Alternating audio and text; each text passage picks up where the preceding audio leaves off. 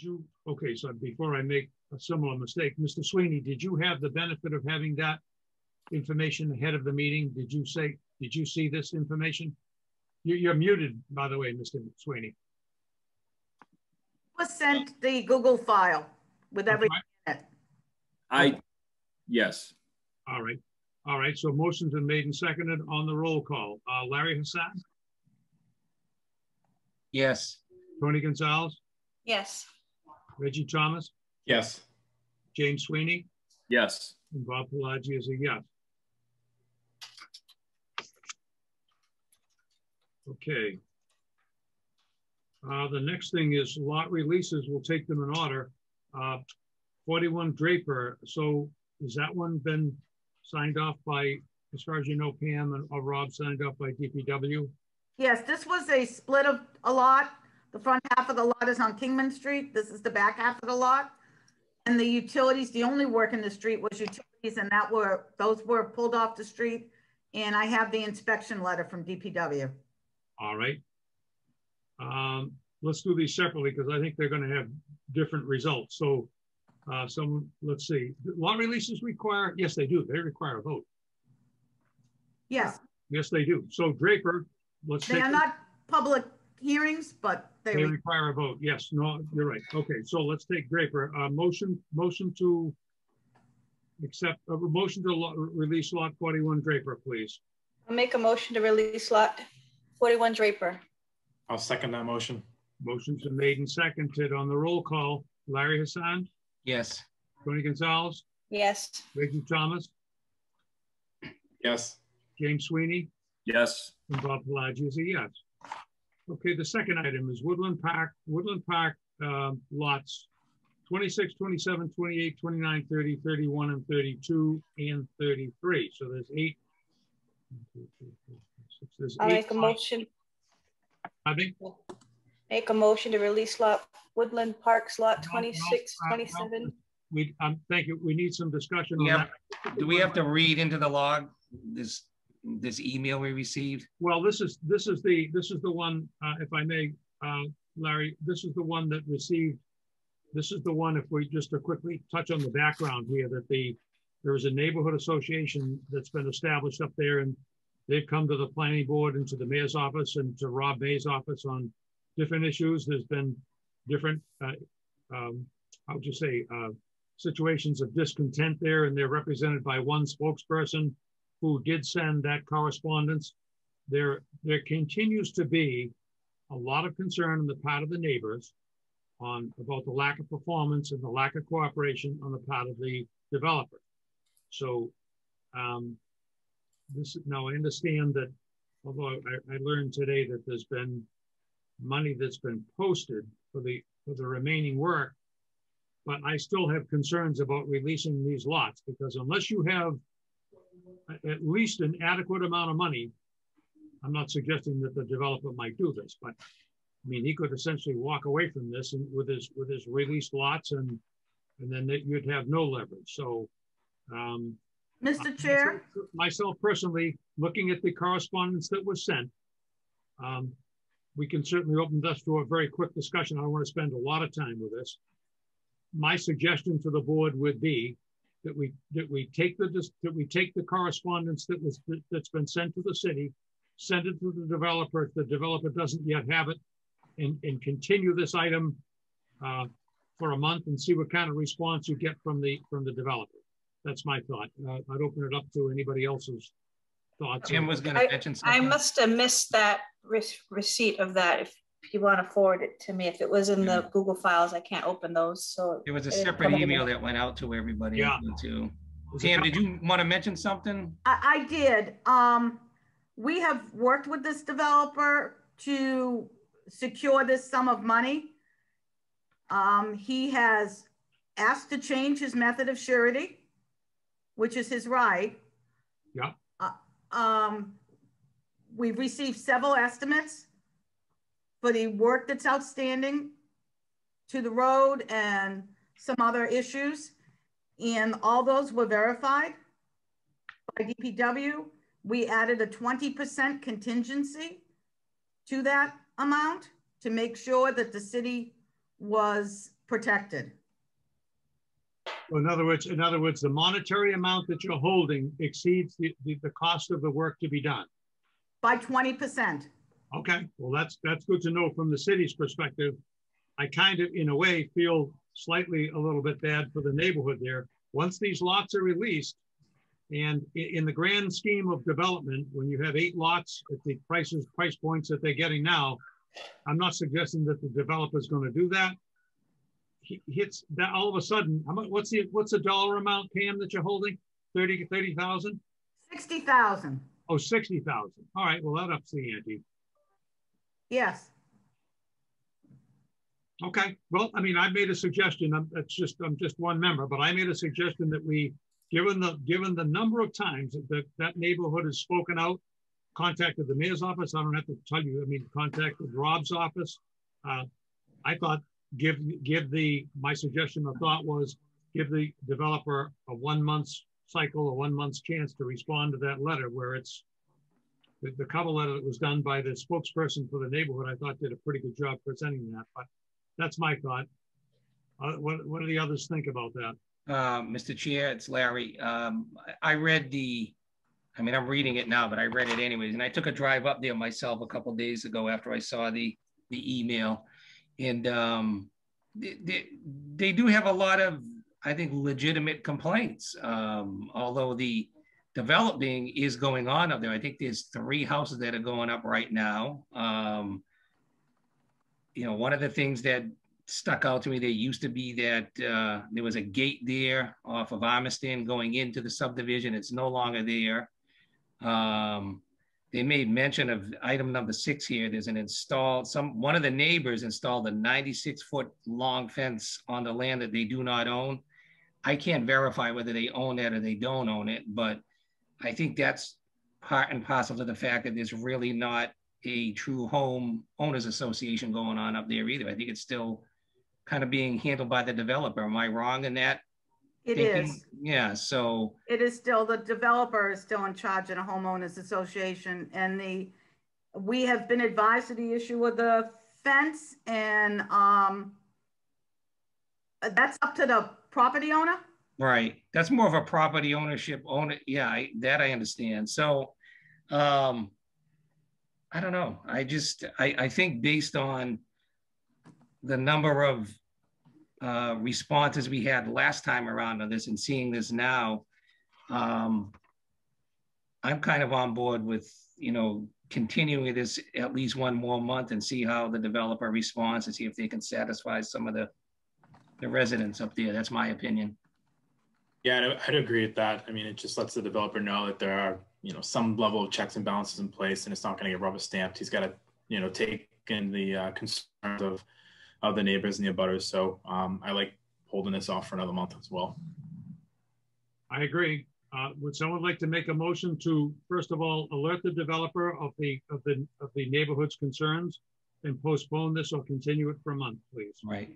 Motion to continue to alert developer on some of the issues needed. I don't know how else you want to, title this, but motion to continue to next month.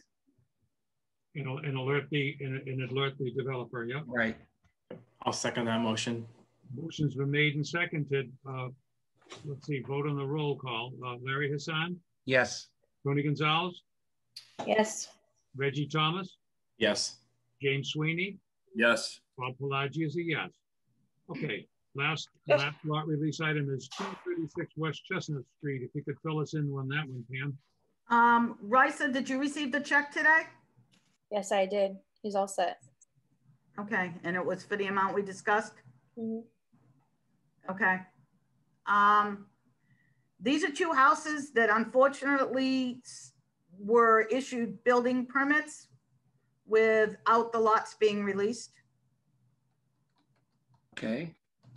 And it was during the whole beginning of COVID, and so the houses are partially up, and then the permits were stopped. But I'm pretty sure that during one of our planning board meetings and even in the tech meetings, we approved, right? They just didn't get. Correct. Right. So, But they shouldn't have been issued a permit. So at this point, the do they have to go back and reapply with building department? No, the permits are just on hold. They Okay, need to post, but according to what you just said, they're posted surety, right? They have posted surety for the work that remains to be done. needs to grind and overlay the road. Okay, and the amount of money that you have secured is at least is sufficient to do the work? That was what his estimate said. And then again, we added 20% to that. Okay. All right, well. Right, so how much was the check? 10,800. So 10,000, 11,000, 20%. So you added another. That was the 20%. He's got a small patch of road that unfortunately what he did, because he didn't read the plan, was to put 2 patches in the road instead of grinding and overlaying the length of the subdivision, the 2 houses. So that's the work that needs to be done. So it's a small amount of work, but. right. And they know they have to do it, right? Obviously. He understands that now, yes. Yeah, okay. Correct. Because I mean, I drove by, you know, when I saw the address, I was like, lot release. But I mean, the houses are up. Yeah. Correct. But he can't, his permits are on hold. Okay. I don't really have any other questions with it. I think, you know, I think we should, my opinion, I'm going to say yes to a lot release. Okay. Yeah, having no other issues there, I think the base has been covered. So we're holding the appropriate amount of money for the lot release. So would someone like to make a motion? Motion to approve lot release 236 West Chestnut Street. I'll second that motion. Motions are made and seconded. On the roll call vote, Larry Hassan, Yes. Tony Gonzalez, Yes. Reggie Thomas, Yes. James Sweeney, Yes. and Bob Pelagi is a yes. So first agenda item is. Excuse me, Mr. Chair, could I just go on record for a second, please? Yes, sir. Certainly, I agree with what we did with Woodland Parks, but I did not receive that email. Riza just forwarded it to me. Everyone was addressed except for me. So just to go on record, that's all. Thank you. Continue. Mr. We did not Chairman. send that email. Mr. May? Yes, I have a comment from Councilor Nicastro regarding the Thatcher Street project. She thought that the board had agreed to move this to the front of the agenda. Does the board remember making that arrangement? You know, I think you're right. I think we might have at the end of that meeting last week because I don't remember that, but I don't know. I'm not adverse to doing that. I don't remember that. I do recall. Yeah. I don't remember giving it a position, but. Yeah, because now it's number 9. Is there any issue with maybe going through that now or no? I don't have a particular problem with it if you want to take it out of order. I assume by her comment that she doesn't want to wait till the end of the agenda, I guess. I mean, it was the last thing added to the agenda. That's why it's there.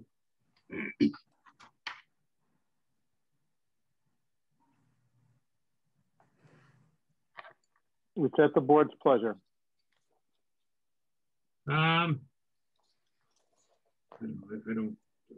Are we ready to move on that one? Do we have everything we need to discuss that one? Yes, sir, we do. Okay, well, let's move 9 into the first position. Again, I don't recall making any sort of concession, but that's okay. So the next agenda item is site plan approval 40R 223-261 Thatcher Street. It's POUA Holdings. This is the one that we had a second round of at our special meeting on this, and then the board made comments. It went back to, I guess it went for one final round with peer review with Beta, and then Beta has responded, and that came in. Their response was addressed as late as today. So that's where that stands. So the Is the applicant on, or can you bring him on? Yes, I'm moving them over now. Promote to panelist.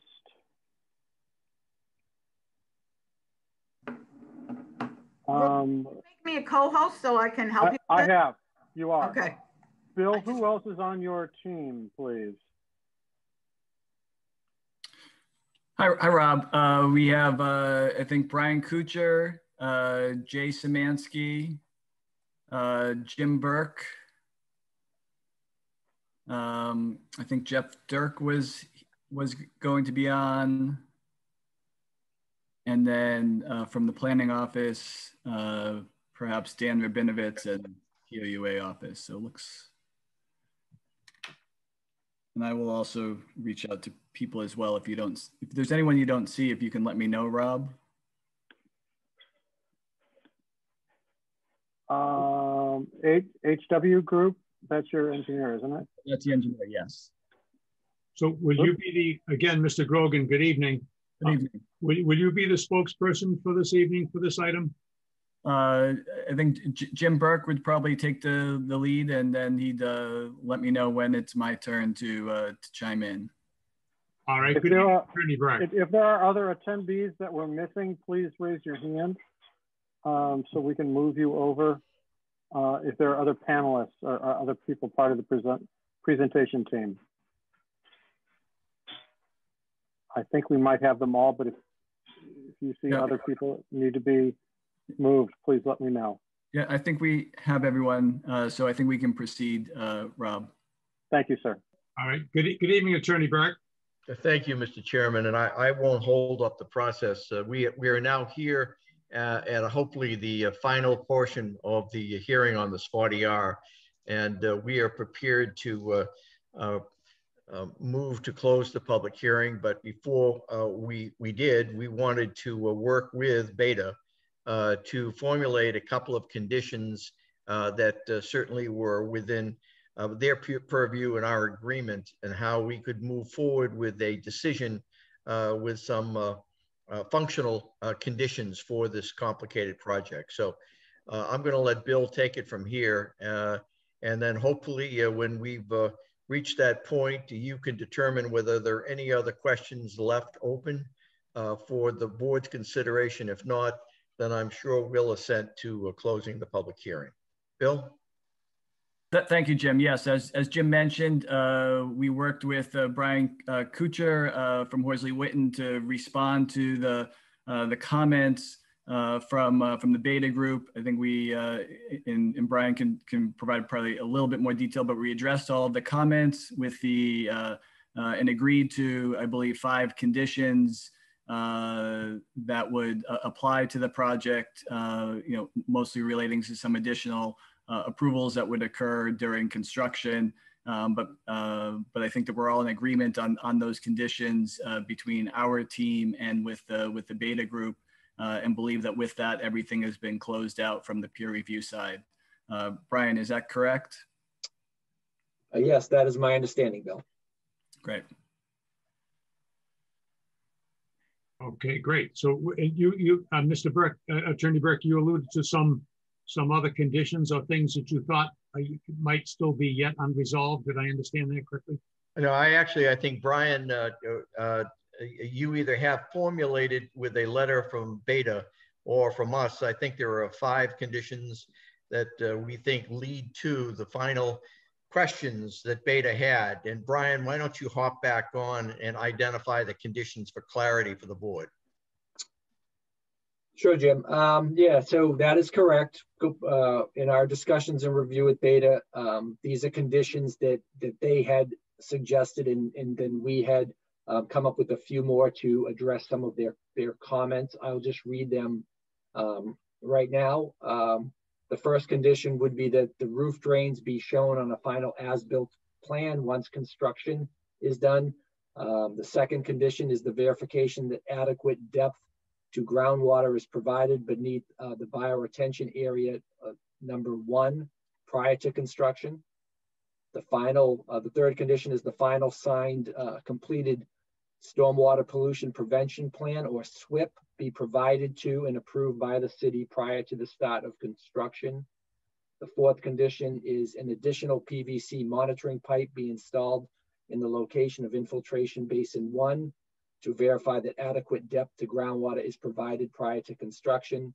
And the last and fifth condition is an agent of the city is to observe native soils after excavation for infiltration systems to verify design assumptions for soil texture and separation to groundwater elevations. All right. So it sounds like Beta's concerns and the concerns that the planning board gave rise to at the last meeting have been addressed. Any other comments on the part of the board members? Okay, so I think we're up to speed with those items. Mr. May, you and I discussed briefly about the concept of the set aside, and I think Councilor Nicastro outlined for us at the last meeting what those monies were for and so forth. I think I was under misunderstanding that bulk of money was going to go to the betterment of the project once it was built, but that's going to the city. So, yes, if I could address that question, the money that Councilor Nicastro was talking about, the $100,000, is money from the state for our participation in the smart growth zoning program. It is not money from the developer for mitigation. The developer has proposed to add to that pot in their communications, which has been shared with the board. They are proposing to provide an additional $5,000 for potential offsite mitigation. And you remember from our conversation this morning or this afternoon, Mr. Chairman, we didn't think $5,000 bought a whole heck of a lot. No, it doesn't. But as you saw from the plans that have been submitted, the applicant has addressed the play areas that Tony Gonzalez has talked about, and the board has discussed and thought needed in the project. So the money then that was going to be set aside for playground is being used by their improvement. So the question is, how much should we have available for offsite mitigation should the issue arise? You and I talked potentially about a bond that 2 years after the certificate of occupancy is issued, if that money is not needed, it would go back to the developer. And that is one of the options that you have as a board to discuss. And what dollar amount, what monetary amount did we have in mind? You and I talked about $30,000 as a bond, but again, that's up to the board to discuss. But that money should be used before the state money that is currently set aside. And again, to be clear, if that money, that $30,000 set aside, is that for strictly limited to site improvement? Is that what we're saying? I think it would be off-site improvement, traffic mitigation. Oh, I see. Okay. As opposed to other, park or open space or recreational activities. All right. Comments from the part of the board on this concept? I like it. I'm in agreement. Any comments on the part of the developer or through their counsel? Any comments, Mr. Burke, Attorney Burke or Mr. Grogan? I certainly yield to Bill Grogan. In terms of the bond, it doesn't have to be a cash bond, I assume. It could be a fidelity bond. Yeah.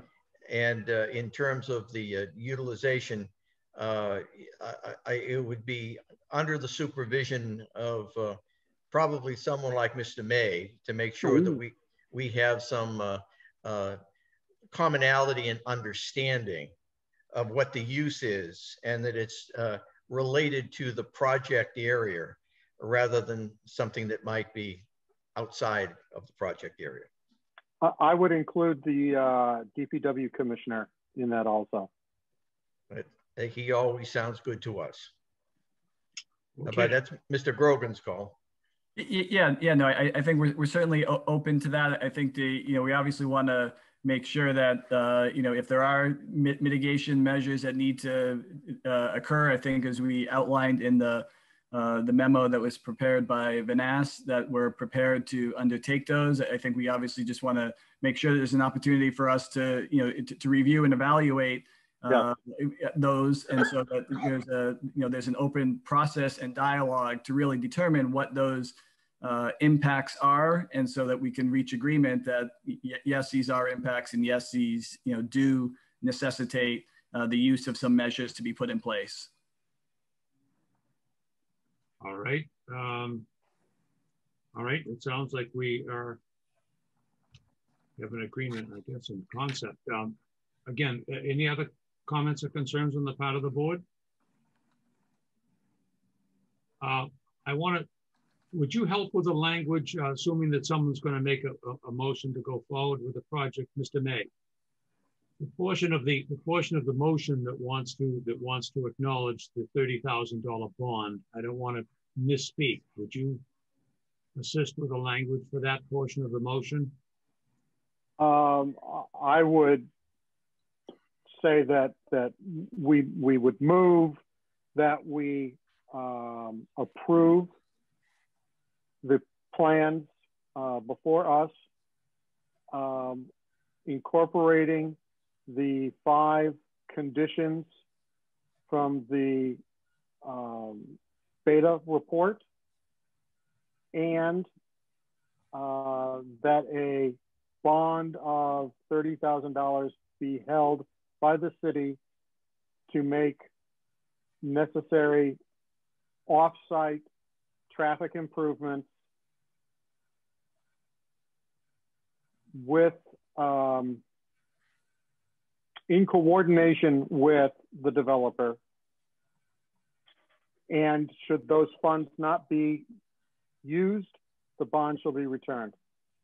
What time frame did you put on it, Mr. May? 2 years. Sorry. 2 years.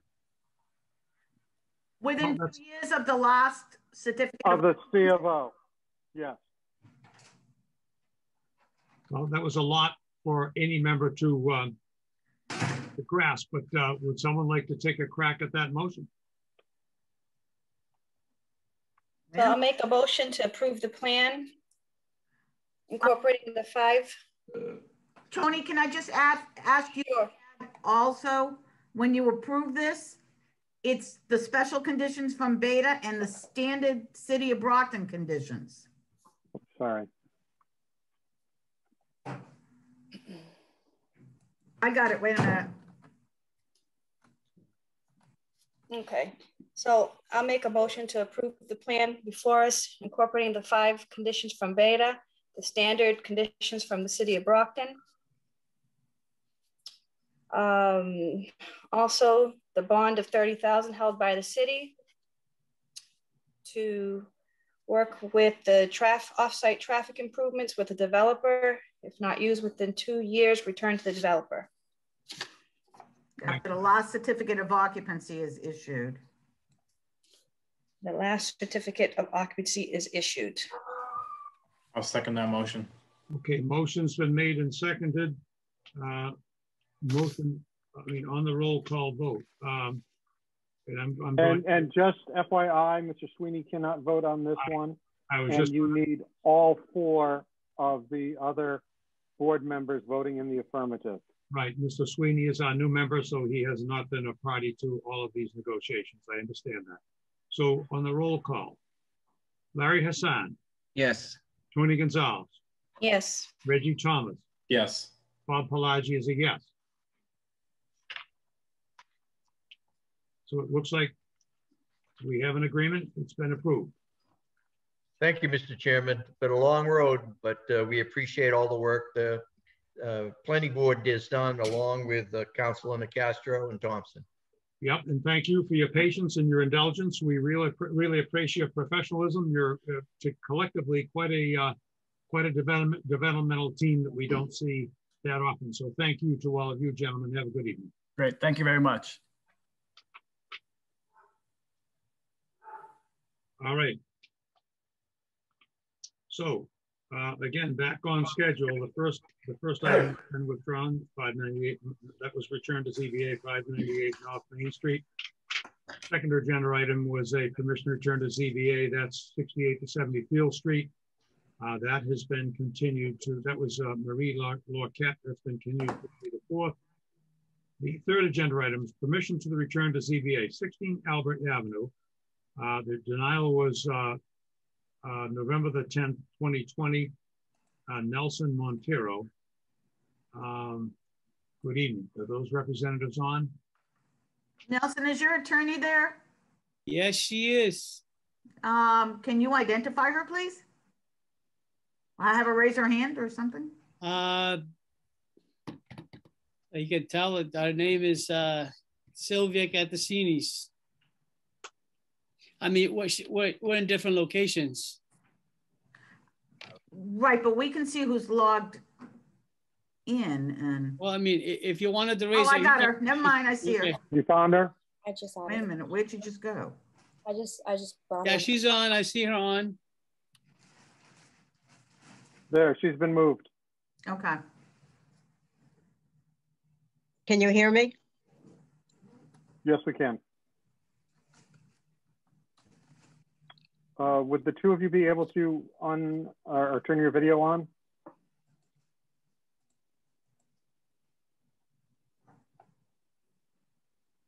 Thank you.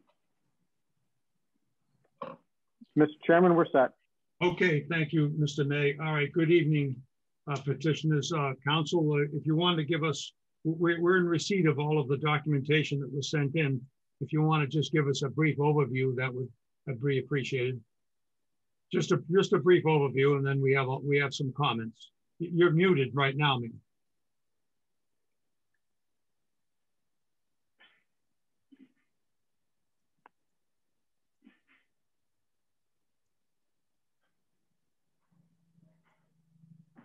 Can you hear me now? Yes. Yeah. Okay. Good evening. My name again is Sylvia Katsinis, and I represent Zubia LLC, the owner of the property 16 Albert Avenue. Last October, Mr. Montero, the manager of the LLC, filed a petition with the Brockton Zoning Board of Appeals for a variance to convert 16 Albert Avenue from a single to a two-family residence. That decision, there was a hearing on November 10th, as the board is aware, at which time the petition was denied. Zubia timely filed an appeal with the Plymouth Superior Court, which is presently pending. And I do emphasize that we're reserving our rights under that appeal and still maintaining that Section 16 of Chapter 48 does not apply here tonight. However,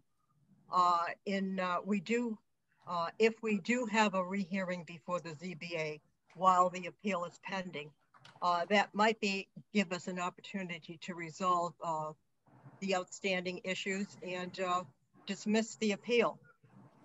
So having said that, I proceed with the merits. Could you, not to interrupt you, but could you tell me what the essence, just briefly, what the essence of Chapter 1640A is, please?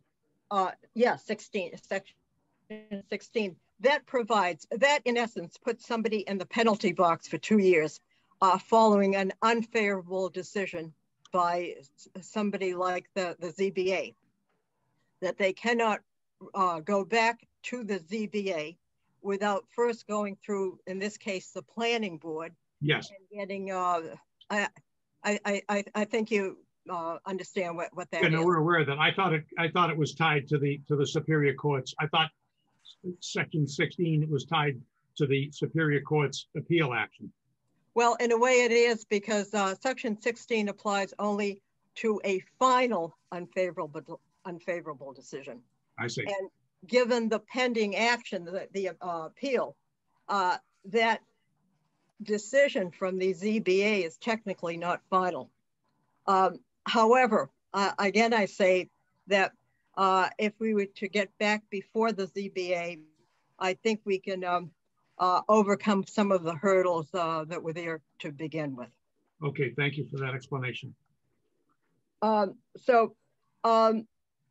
ZBA question, in its decision, the ZBA questioned the number of bedrooms in the proposed conversion. The original plans showed a total of 11 bedrooms. And in response to that concern, Mr. Montero has revised the plans, reducing the number of bedrooms from 11 to 8 for the 2 units now. We're talking about 2 units.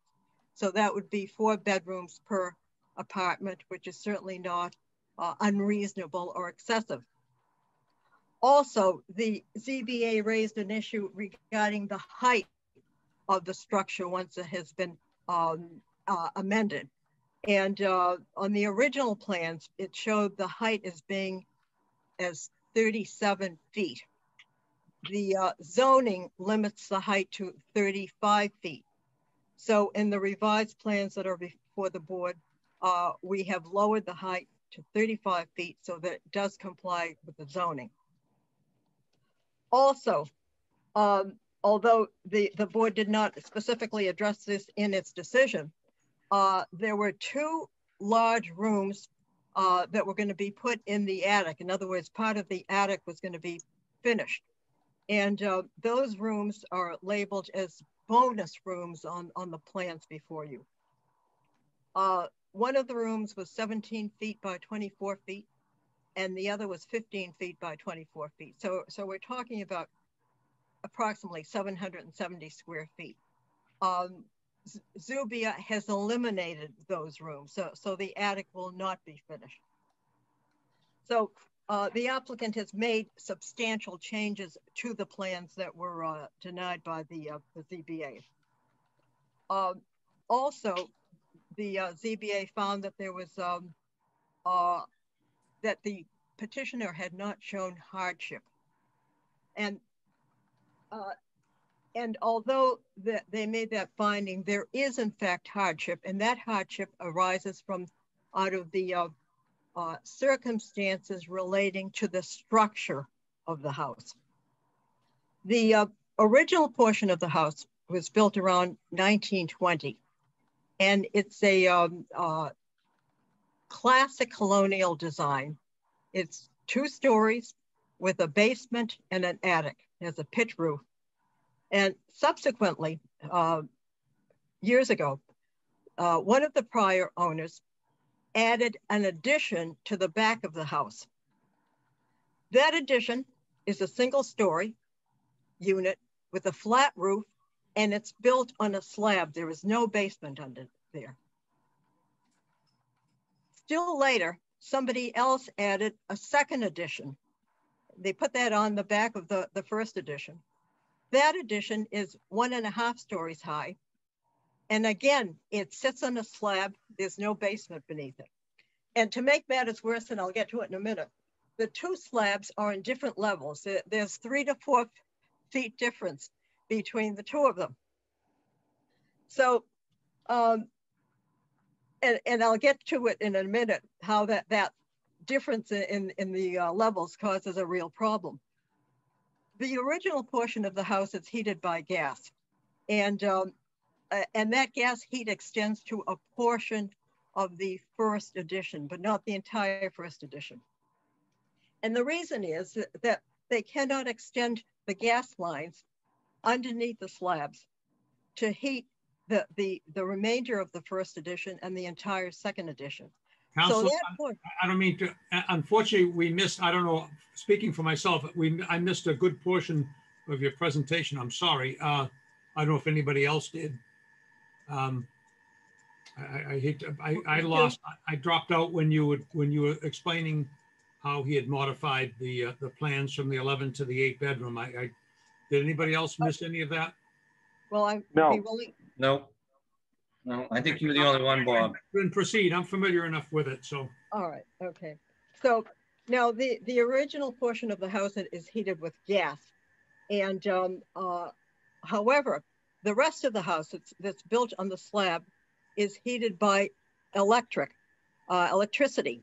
And needless to say, electricity is pretty costly and not all that efficient. So the occupants are constantly complaining that the house is too cold in the winter and too hot in the summer. There's also air conditioning there.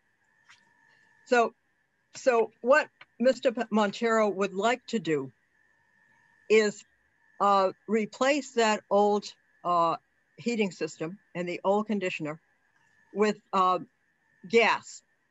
And in order to do that, he would have to put a second story over the first story addition and then an attic over that.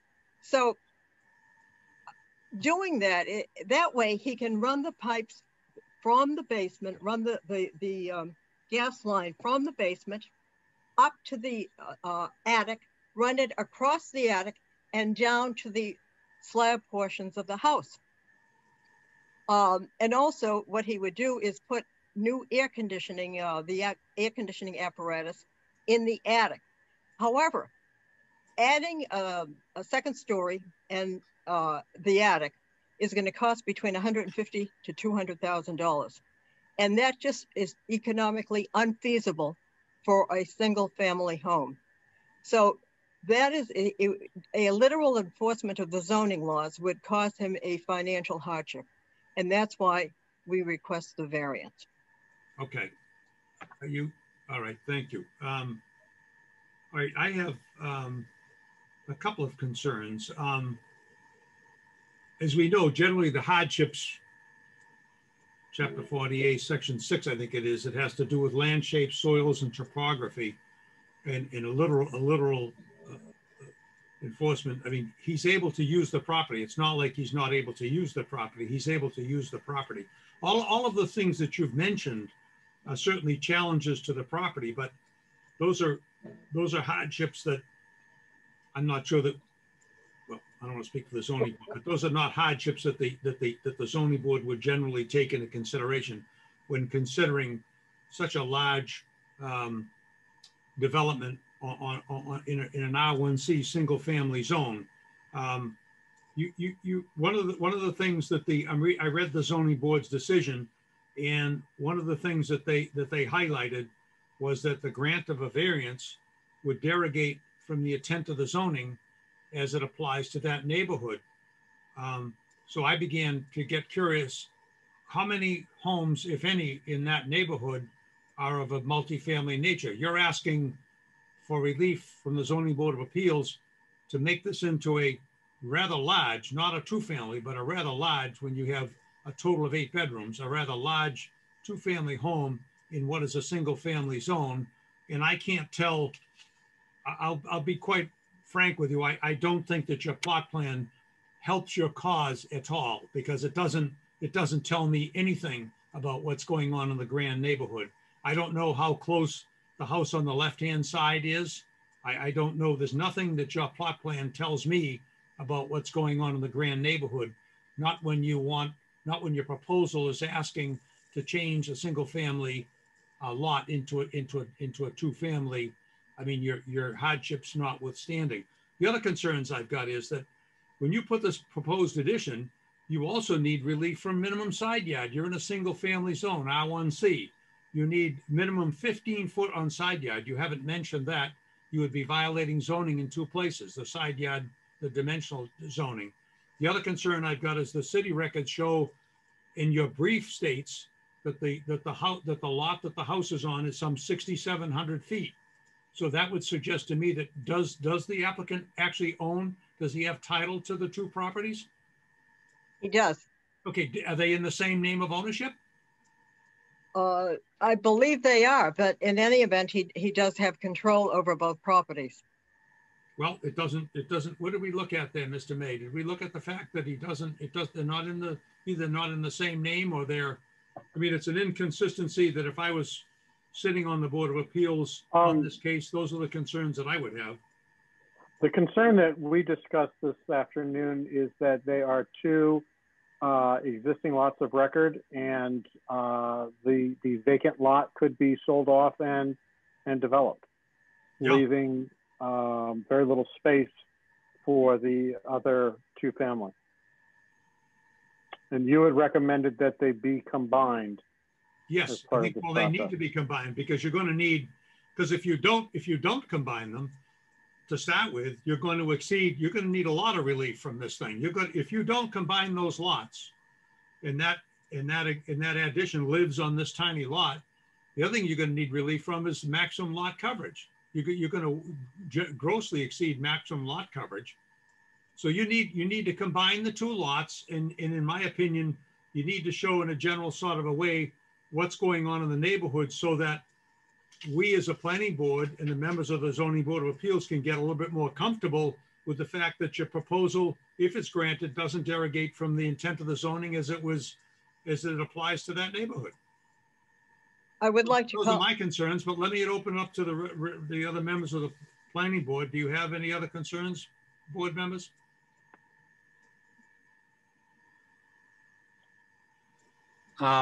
Can we ask the applicant? I'm pretty sure from what I'm seeing, as far as the assessors is concerned, is that both lots are under the same ownership. Don't know if that helped you, Bob, but I believe that owns both lots. I don't think there would be any intent to try to sell that off. It's just noted as an accessory piece of land. I don't think you can do anything else with it, but maybe the applicant can speak to that, or his attorney. Nelson, do you want to take that? I'd like to answer a question that you raised earlier, Mr. Palagi, about the neighborhood, about are there other multifamilies in the area. I'm not sure if you're familiar with the area, if you've been there. No, I haven't, and I'm supposed to, if I'm looking this at either as a member of the zoning board or member of the planning board, I'm supposed to, when you're proposing something like changing a use in the district, I mean, it's helpful to give the voting member sort of an idea or the flavor of what's going on in the neighborhood, and your plot plan or site plan falls woefully short of doing that. Well, just to fill in a little bit, the house directly across the street is a two-family house. How do I know that? You can look it up in city records. I shouldn't have to look it up, Mr. Montero. I got enough stuff to do. That's that's your obligation. You're the petitioner. You're the one that's presenting the project. I don't need a homework assignment. Well, let me tell you a little bit more about. I mean, if you look at Court Street and Center Street, all around the places you got multifamily homes. Okay, fair enough, but I don't know that. And well, I'm surprised that you don't know that. I'm not supposed to know that. I am surprised that you're in the city planning office and you do not know that information. Excuse me. Can we get a little respect here? Calm down, please. Be respectful, Mr. Montero. Thank you. Well, I mean, listen. I mean, I'm not raising my voice, am I? No, but you're being condescending, and we need to avoid that, please. So. Well, he's being condescending too. He's telling me that I should be doing that homework. You should be doing your homework. All right. Well, if I may interject, I do call to the board's attention that there were several letters of approval for this project from the neighbors. That goes to show that this is not going to derogate from the neighborhood, but it's going to enhance the neighborhood. What's on there now, quite frankly, is a monstrosity. And what Mr. Montero is trying to do is make it into a much more attractive building. And the neighbors see that, they can appreciate that. It's also going to provide, much needed housing to a family. So there are a lot of advantages for what we're asking here. Well, I would like to see myself, I would like to see a plan that represents what is going on in the neighborhood. That's not unusual. I mean, That's what I'm suggesting to you is not unusual. Mr. Pelagi, I'd just like to add one more thing, if you don't mind. Yes, sir. So that you know, the building that we're proposing, we're not changing the footprint of the building at all. You said something about whatever's to the side, the 15 feet. We're not changing the footprint of the building at all. We're just going up on it. That's right, but you can't do that. As your attorney can probably tell you, the original building footprint is grandfathered. But when you put something today, you can't make a non-conforming situation more non-conforming, and that's what you're doing by putting a second addition. You can't do that. You need relief from side yard setback, which you didn't ask for. And if you don't combine the two lots, you need relief from lot coverage. Although I don't know that you own the two lots, so you're telling me that you do. So I think your proposal, I'm not going to say your proposal is a bad one. I think that your documents are weak. That's all. I think your documents are lacking. Well, I'm sorry, but I gave you guys everything you asked me for the hearing. If you had asked me for more things, I would have been more than happy to provide anything else you needed. But what you asked, I provided.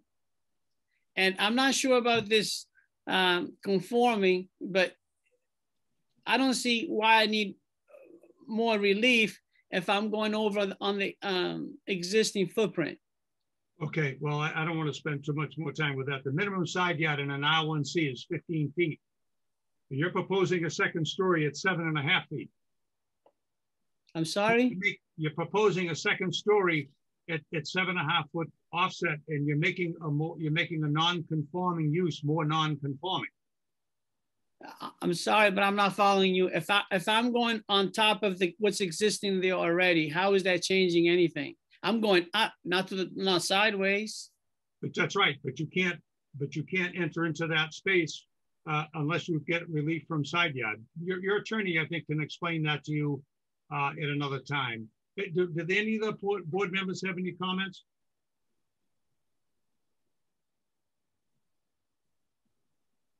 What I would like to see is I'd like to see the two lots combined into a plan, and I would like to see the area, just the general area. I'm not talking about doing a whole neighborhood survey. I would like to see just the immediate, maybe one or two properties, just some sort of an explanation, one or two properties on either side, and maybe to the rear, what the general use is. If this whole area is R1C, that's what I would like to see. But so would you like some pictures, a video? What would that do? What do you mean? Well, I mean, I would like to see a more comprehensive site plan, a more comprehensive plan that helps this board, and that will help the zoning board of appeals make a decision, because I'm sure you have a copy of the zoning board's decision, and they listed a number of concerns that they had, one of which was that the dwelling, if it was approved, would derogate from the intent of the zoning bylaws in an R1C zone. So you did take care of the height. I appreciate that. And then you did, I can't speak to the zoning board. You were looking for 11 bedrooms and you reduced that to 8. I don't know. I can't speak to the zoning board, but I would like to see, they also said that you didn't demonstrate a hardship that's described in chapter 48. I think it's 6, maybe 6 or 10. I think it's chapter 6. But the hardships that I heard tonight, with all due respect, they're not hardships that you would base a variance on. But if I may be heard on that point, a hardship also pertains to the structure. It's not limited to the soil, to the land. The section very specifically relates to circumstances relating to the soil condition, shape, or topography of such land or structures. So it can the hardship can very well arise from the structure itself, not from the land. Okay. That is a new one on me. Yeah, I didn't see that. I've never heard that one. I think most of the cases that come up do involve the land, but the word structure is very prominent in this section. Well, that would remain to be, what I would like to see is, I'd still like to see a general concept of what's going on in the neighborhood.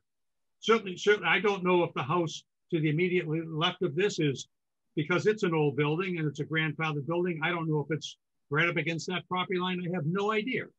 So I think we've worked this enough. I'd like to ask someone to, if there's no other discussion on the part of the board, I would like to see a more expansive site plan. I think it would be beneficial to us. I think it would be beneficial to the zoning board to make a decision. I think myself personally, I think there was a few issues that they did address, but I think that there was a few of the issues here that have yet to be addressed. But for myself, I'd like to see a little bit more explanation in the part of an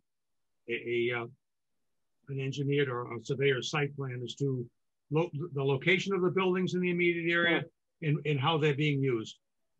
I would agree with that, and to combine those two lots.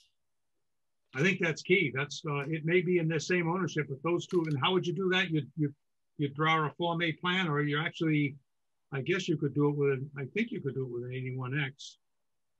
Oh yeah. No, you can't. I don't know that maybe you can't because you got the internal lot line there. Yeah, you'd have to do a Form A, I think. And those are not excessive requests by any means. So you would need to combine those two lots under utilizing a plan, a recorded plan, to make them into one lot, record that, and then show just be a little bit more expansive about what's going on in the general neighborhood.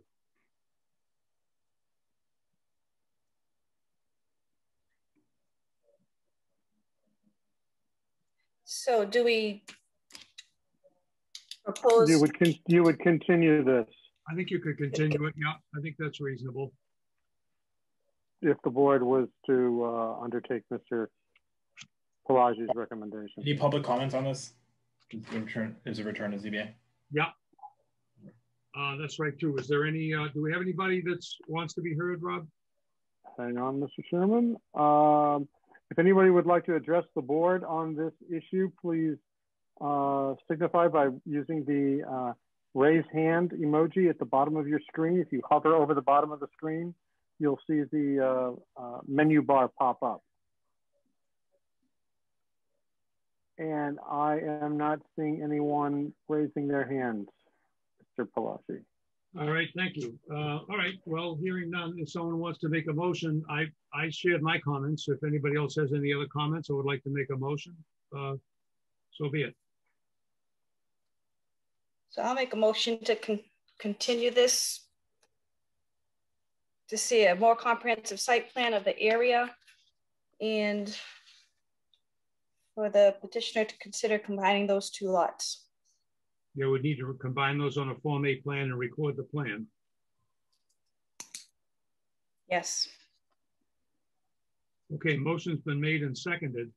No, seconded. Somebody has to second it. Second. Pardon me? Second. Now it's seconded. Okay. All right, thank you. Motion's been made and seconded. Vote on the roll call. Larry Hassan? Yes. Tony Gonzalez? Yes. Reggie Thomas? Yes. James Sweeney? Yes. Bob Pelagi is a yes. Thank you. Thank you very much for your attendance. Thank you. All right, next agenda item is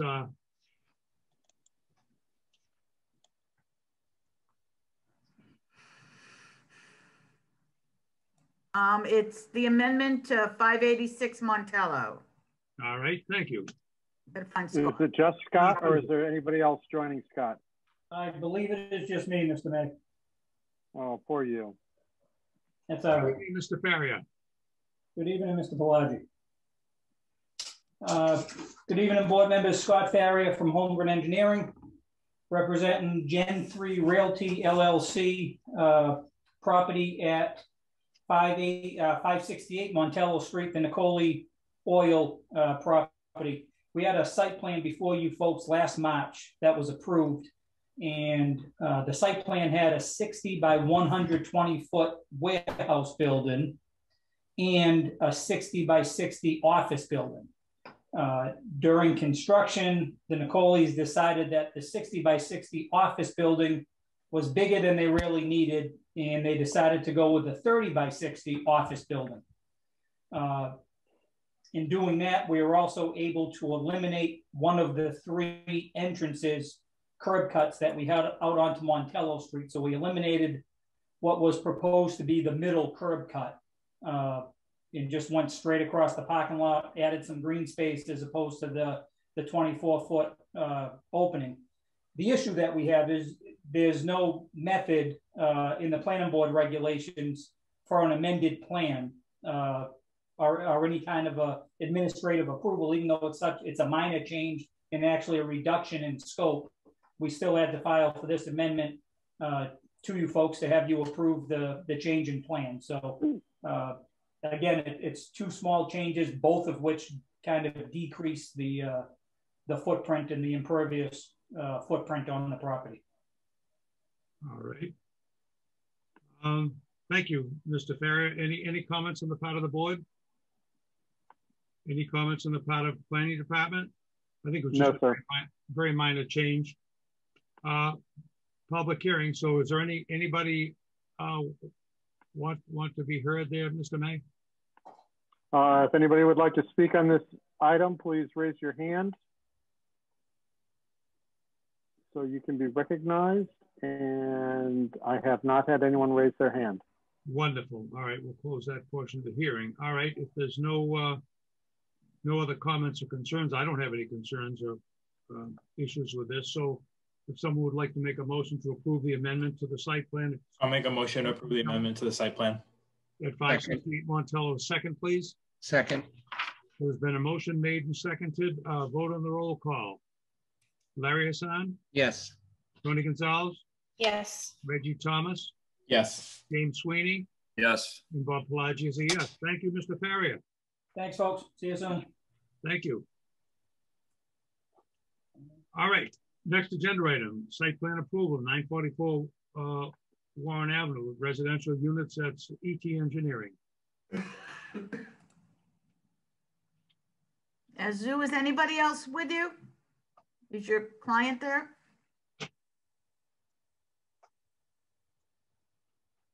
Yes. Yes, I am here with my client, Steve Torrey. Oh, he's with you. Okay. Yes, that's why we're both wearing masks. I can only see you. Really? Oh, there he is. Yeah, Hi, Steve. Okay. And I'm not sure if Attorney McCloskey will be able to join. He was not feeling very well.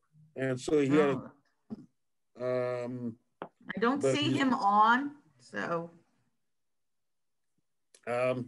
So basically, good evening, Mr. Chairman and members of the board.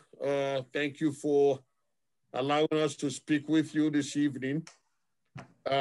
Basically, this is a site plan for construction of a building, 3-unit building on an existing land. And we went through a tech review last month, and we received certain comments through the tech review process, and we addressed those, and we submitted a correspondence that addressed the comments that we received. And we have on-site water.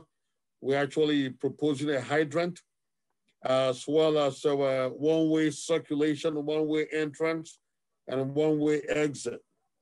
Through the project, we have adequate drainage, and we have adequate on-site parking. And so we are looking that, to receive your blessing so that we can go to work before contractors get too busy.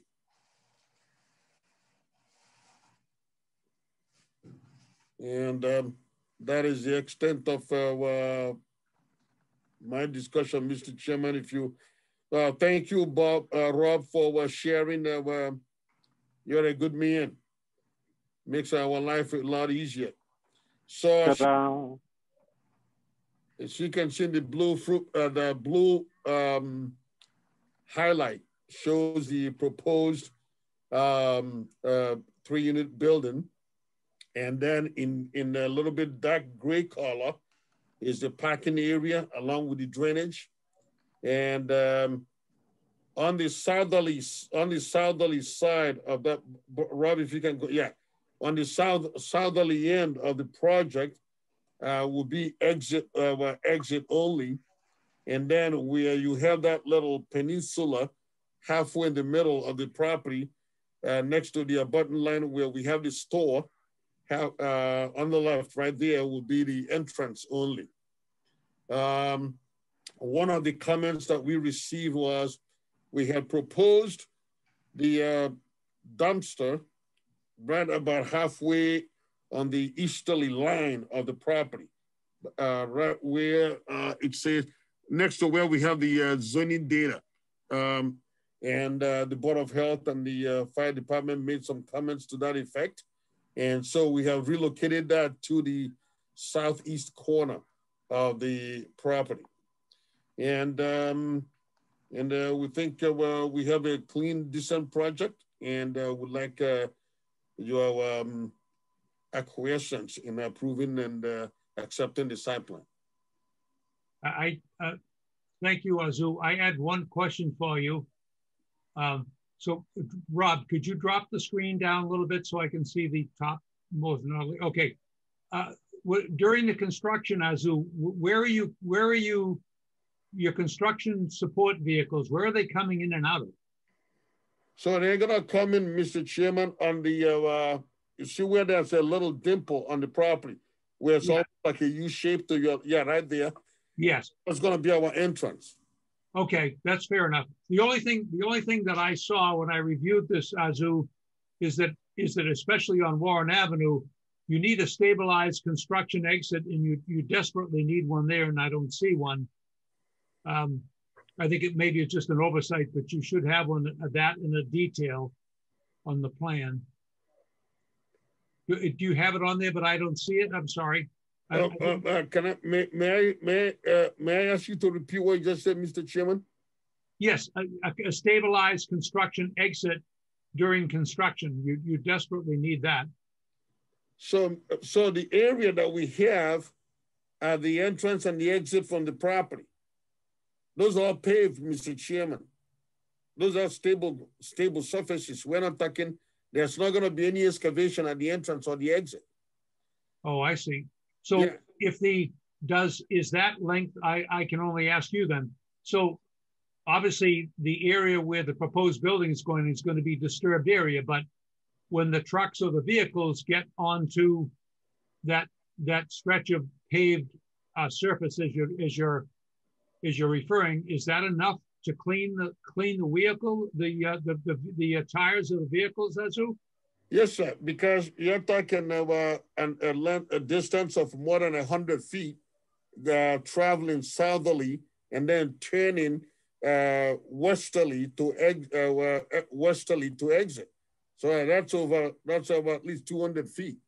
Okay, because if there's any tracking, I'm sure you'll know that, if there's any significant tracking, I mean, I'm sure that'll get the attention of DPW. But that was the only.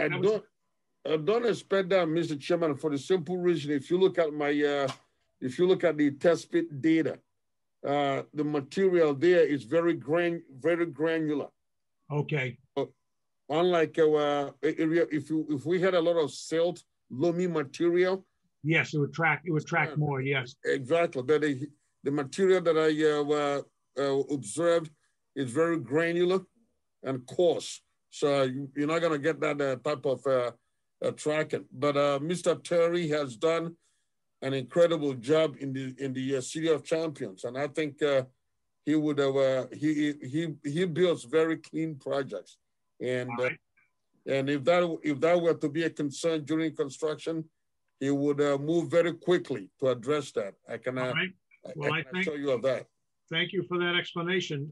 Do any of the board members have any concerns or questions? I don't have any questions. It looks pretty good to me. All right, Rob, do you have anybody that wants to speak? Excuse me, Mr. Chair, Azu, yes. I see something about planning and economic development, wanting you to keep the existing entrance and exits so that you don't confuse the neighbors. Did you agree to that or change that, or what's... Okay. If that's what they want. If that's what they want, but here is the, in terms of traffic operations, we have a store, it makes more sense. Rob, if you wouldn't mind bringing that plan. Back out. Okay, so if you look at right, the abutting land, there is a store right there. That's a building right there. So if you try to exit from in that direction, that blocks your line of sight. You almost have to go all the way into the street to see oncoming vehicles. So it makes much more better sense to have that as entry only, purely for safety consideration, so that the southerly driveway that we want to use for exit provides a better line of sight. But if the preference is to switch them around, we will do that. But I think safety ought to prevail in this instant. That makes sense. I was going to say the department can live with that, provided that you add some more signage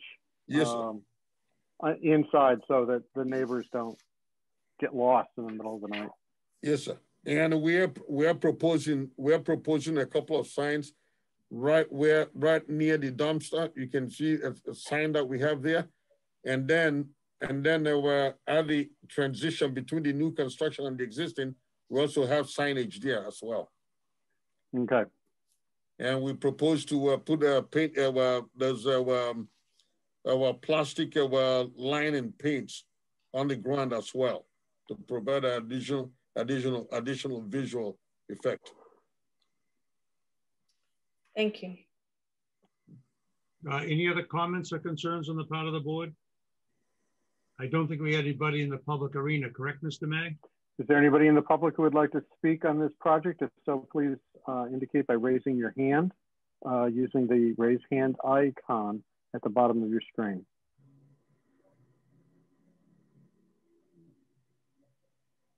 And I do not see anyone raising their hand, sir. All right, thank you for that. Well, I think if there are no other questions, comments, or concerns, I would entertain a motion. Motion to approve site plan approval, 944 Warren Avenue. I'll second that motion. With the condition of adding the signage for the entrance and exit, as Mr. May said. With the condition of adding the signage. Thank you for that. As noted. Thank you, Tony. Okay, vote on the roll call. We have a motion made and seconded to approve, subject to the signage. Vote on the roll call. Larry Hassan? Yes. Tony Gonzalez? Yes. Reggie Thomas? Yes. James Sweeney? Yes. And Bob Pelagi is a yes.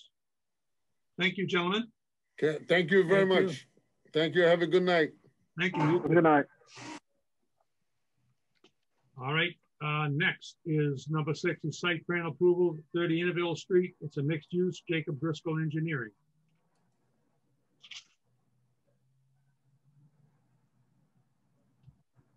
Oops. Wrong engineer.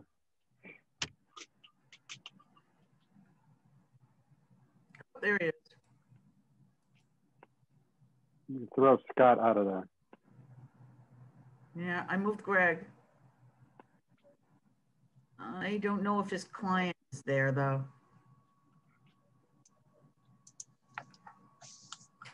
Greg, is your client there? I'm not sure if he's on or not. It'll be Harrison Bonner. Yeah, I don't see him. So, okay. Yeah.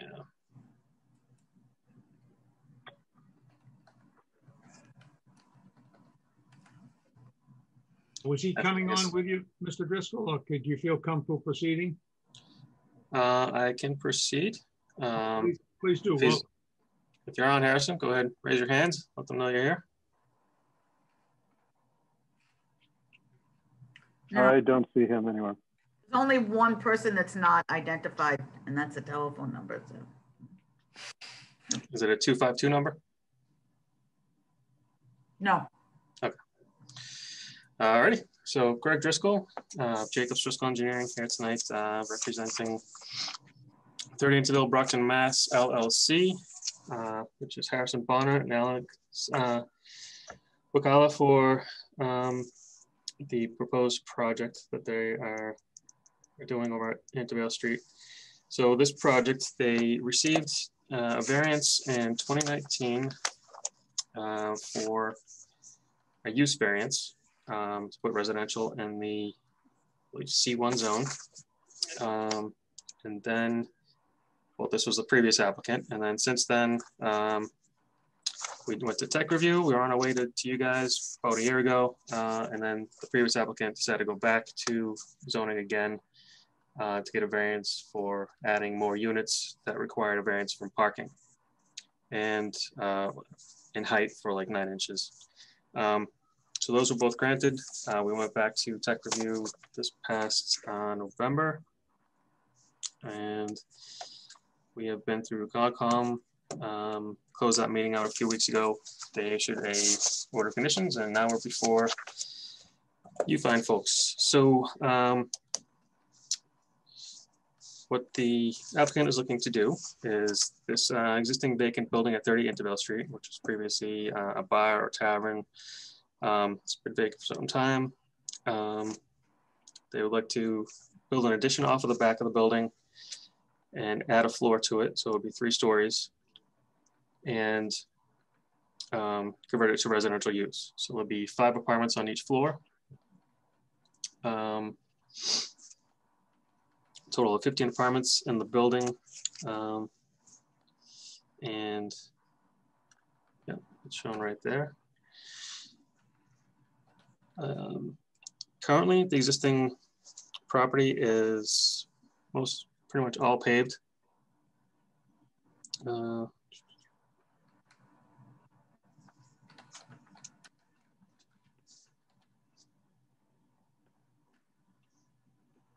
think Rob's looking to bring up the site plan. Yeah, I am. So we're located at 30 Intervale Street, just north of the intersection of Ames Street. The Shoe City Tavern is located directly south of this building. And we are in the neighborhood commercial C1 zone. The site is about 22,000 square feet. And as I mentioned, contains an existing building that is currently unoccupied. And as you can see, if you go up to that last plan, the existing conditions plan, there you can see that it's all paved. All that gray is pavement. And on the next sheet, you'll see the proposed plan, proposed layout plan, and all that pavement goes away. The gray shaded area is the new parking lot. All the other areas, which you see later on the landscape plan, will be all grass and landscaped and everything. We have a new fence around the area where Rob's got pointed right now. The property line goes right up to the abutting building. So they're going to put a fence along there, have lawn area, and off the parking lot, those are going to be patios and balconies. The new parking lot will have handicap accessible spaces. We have, let's see. Could you zoom in on the zoning table real quick? On the zoning table? Yeah, right there.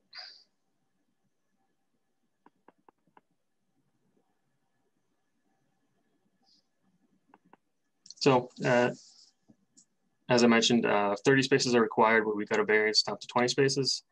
There are also 5 spaces located out on the street, which, while not owned by the building, available for visitors and and residents of the building, since on-street parking is allowed in the area.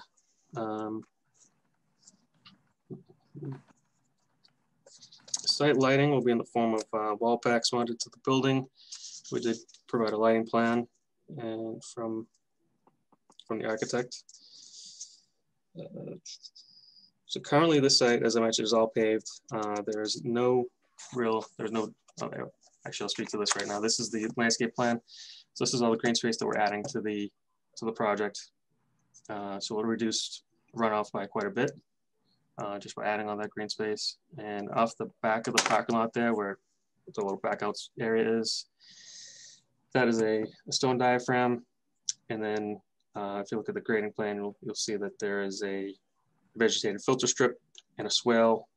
And off the back of the building, there is a infiltration trench to maximize the amount of infiltration coming off the roof. And is that on the sheet? That would be on sheet, I think 3 or 4. Grading sheet. 3 or 4. That's layout. Next one will be grading. There we are. Yep. So we have a stone diaphragm, a 5-foot wide sod strip,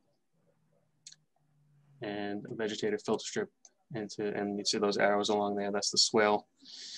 To the north of the property, we have a BVW, and we got the Trout Brook, which enters into a box culvert right after the our property line starts right there. So that's why we had to go to conservation. Let's run their buffer. And Beta reviewed this project for conservation, and we addressed all their comments and concerns regarding the drainage and anything else. Let's see, coming out of tech review, we had a few comments, included this letter with the response to comments letter with the submittal. I can go through those real quick. Mr. Raleigh from DPW asked to research the size of the existing domestic water line and add that information to the plans. We determined that was a 1.5-inch line, and that was probably too small for a 15-apartment building. So the plan was revised to show a new 2-inch domestic water line. Deputy Chief Edward Williams from Fire noted that mulch is not allowed up against the building, and we're not showing any on the landscape plan for this building.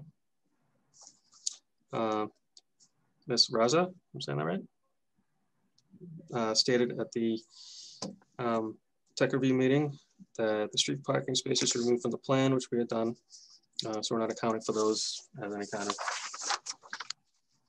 for the project. Rob May and Deputy Chief Williams noted that the vinyl fence specified for the dumpster enclosure previously is flammable, and they asked for a more robust dumpster enclosure, and so therefore we proposed a heavy wooden fence to be placed as a dumpster enclosure around the dumpster.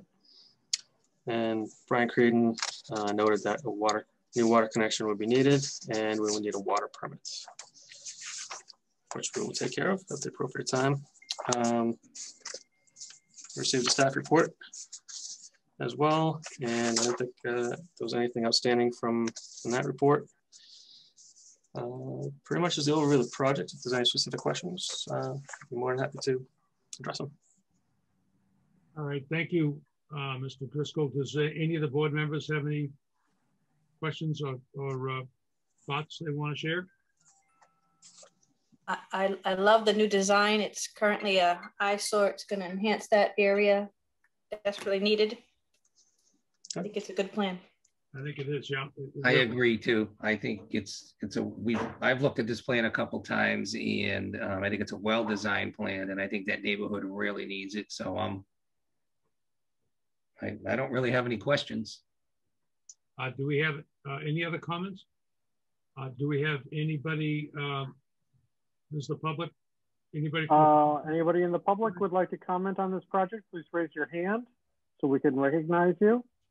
Again, there is a raise your hand icon at the bottom of this page. If you allow your mouse to hover over this area. Mr. Chairman, can I make a comment? Yes, please. Yes, Chief Williams. Just on the dumpster enclosure, wood will probably burn just as good as plastic. I would recommend a heavy chain link with slats, or have them take a look at the nice concrete block enclosure that they did at 27 Pleasant Street, something like that. The one that Joffrey Anatoli did. That's a beautiful dumpster enclosure, and it very attractive to the neighborhood. But just as a suggestion.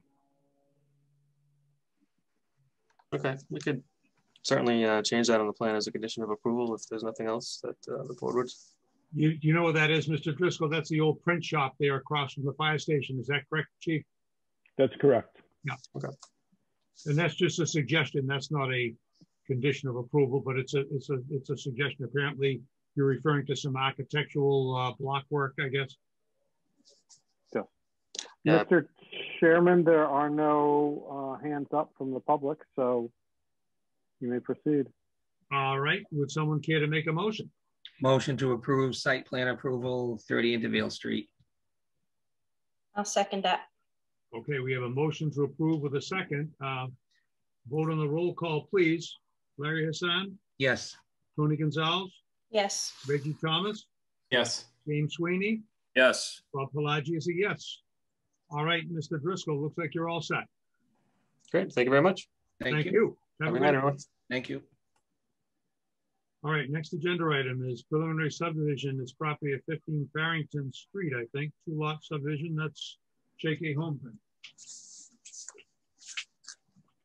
I might have mixed that. No. Phil Nazarella is doing that, I believe. I'm here as well, Pam. You are? Okay, where did you go? Where did you go? Okay. Oh, you're still on, that's why. That's it. Okay. Is Attorney Nazarella representing? I'm guessing he is. He is. Yes. Okay. Yeah. Good evening, Attorney Nazarella. Good evening. Good evening. I'm here, and I would not be without Mr. Scott Faria. This is a piece of property on 50 Farrington Street, whereby we are looking to subdivide the lot, which is one of the largest lots on that street, approximately 3 times that of the other developed lots, looking to subdivide it into 2 equal sections and being able to build a structure, a residential structure on the one that would be deemed vacant. This is an R2 zone.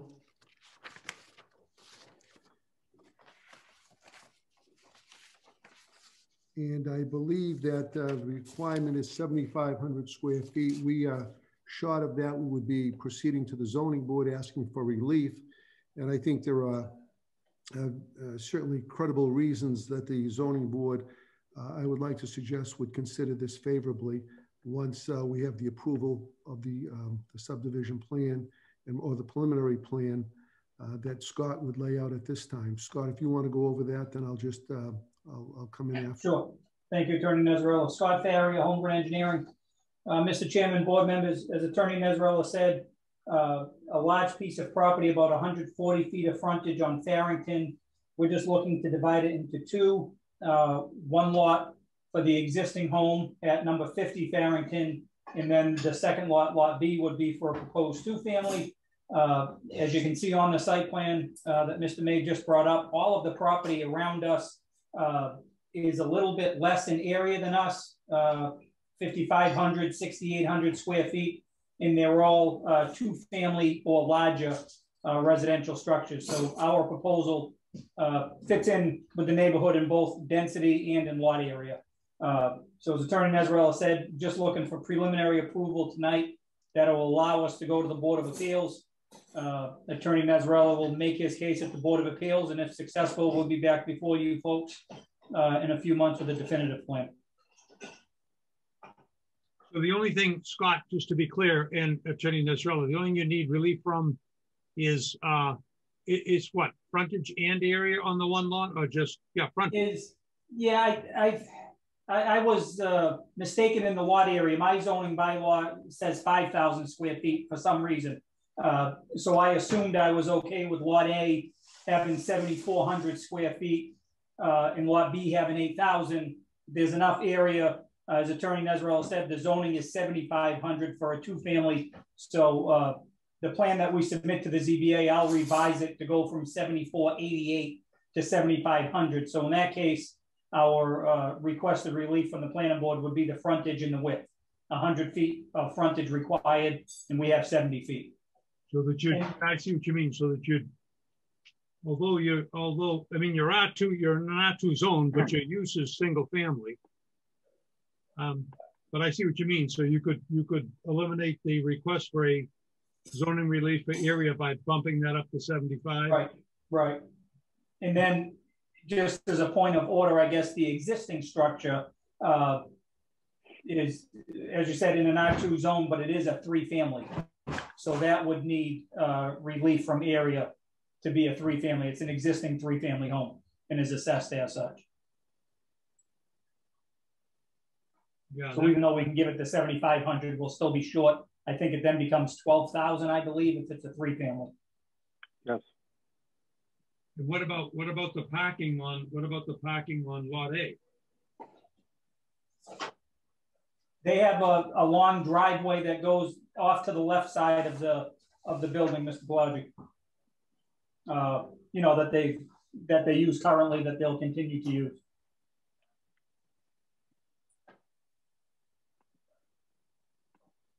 But I don't show it on this plan, and it's a good point you're kind of bringing up there. I'll certainly show the individual spaces.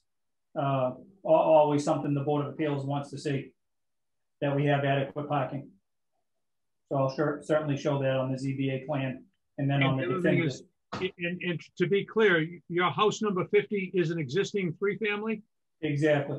Yeah, you might want to note that on the plan as well. Yes. I know you're in a multi-family zone, but I think it may serve you to note that on the plan so that. Agreed. I'll certainly make that addition to the ZBA plan.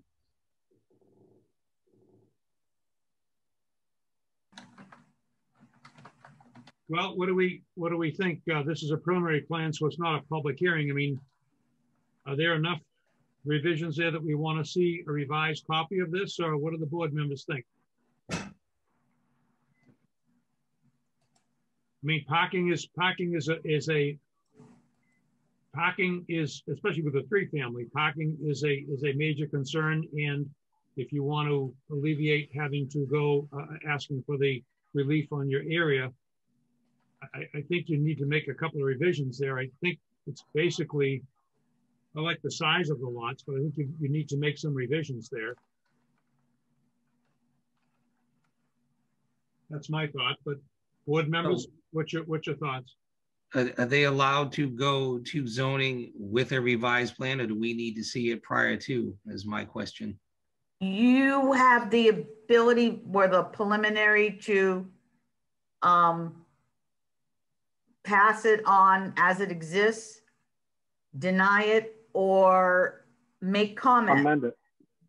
So you can stipulate what you want to see in the definitive plan, then would carry over to the ZBA. I think the example that we did one with you folks back maybe more than 6 months ago on North Carey Street, where the preliminary plan, we showed a common driveway to service the two lots. You folks approved the preliminary with the condition that if it got to definitive, you'd want to see two separate driveways and separate services and things like that. So we would certainly be happy if you could do that in this case, just to get us moving to the ZBA. I'm fine with doing something like that. I don't know if anybody else has comments. I would agree. I'm okay with that as well. Okay, so what are the things? So what are the conditions that we're talking about? We want him to demonstrate. He's got to, number one, he's got to label the house number 50 as an existing three-family. He's got to show adequate functional parking that works for the three-family. He's going to apparently adjust the lot line to rebalance the lot areas. Exactly. What were the other concerns? I think that was it, Mr. Chairman.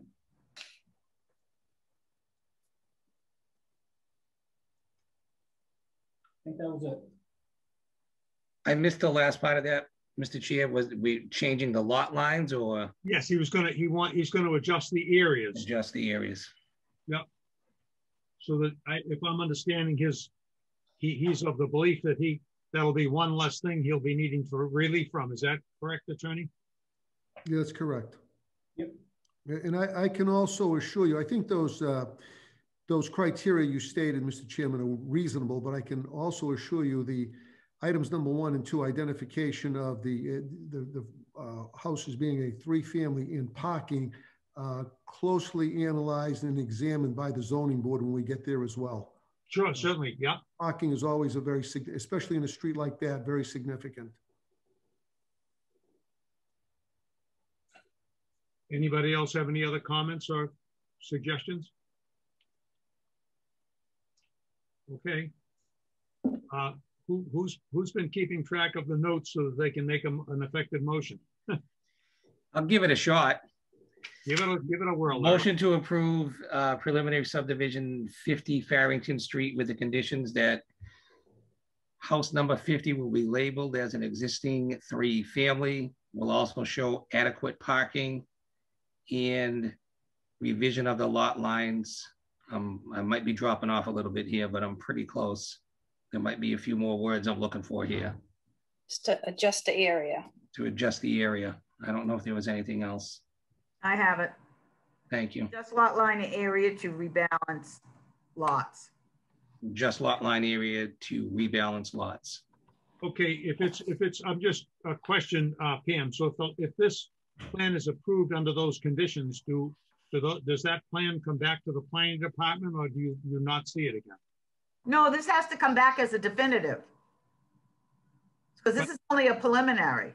Yes, but I understand. But isn't the objective here to get before utilizing this adjusted plan to get before you go to the zoning board? So carry this to zoning. It would be in the letter that we would send a letter to the zoning board saying that you'd like to see these amendments to the plan. So okay, all right. Motion's been made. Is there a second? I'll second the motion. Motion's been made and seconded. Vote on the roll call. Larry Hassan? Yes. Tony Gonzalez? Yes. Reggie Thomas? Yes. James Sweeney? Yes. Bob Pelagi is a yes. So, very good. Thanks for the help, folks. Thank you, gentlemen. Have a good evening. right. Thank you. And let's see, what have we got here? We have, okay, this is the definitive subdivision. Let me just get caught up here.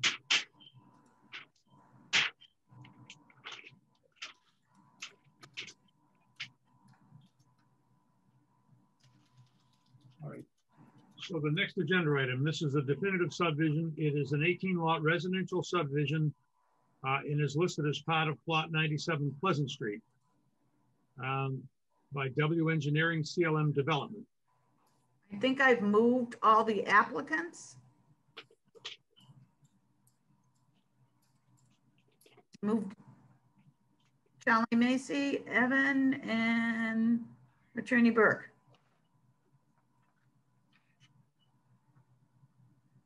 Is there anybody else on your team?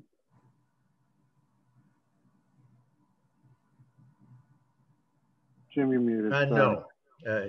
We're all set there. Okay. Good evening, Attorney Burke. Good evening, Mr. Chairman. I guess if your team is here, I guess you have the floor then. Great. Thank you very much, Mr. Pelagi. I thank you for your assistance, and I also thank you for your work and professionalism on the planning board.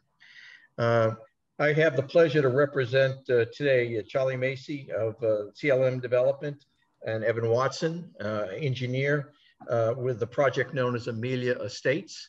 I became involved in this real estate approximately 3 years ago when I was asked to assist on another adjacent subdivision, Cypress Estates, that was being presented by Mr. George Carney.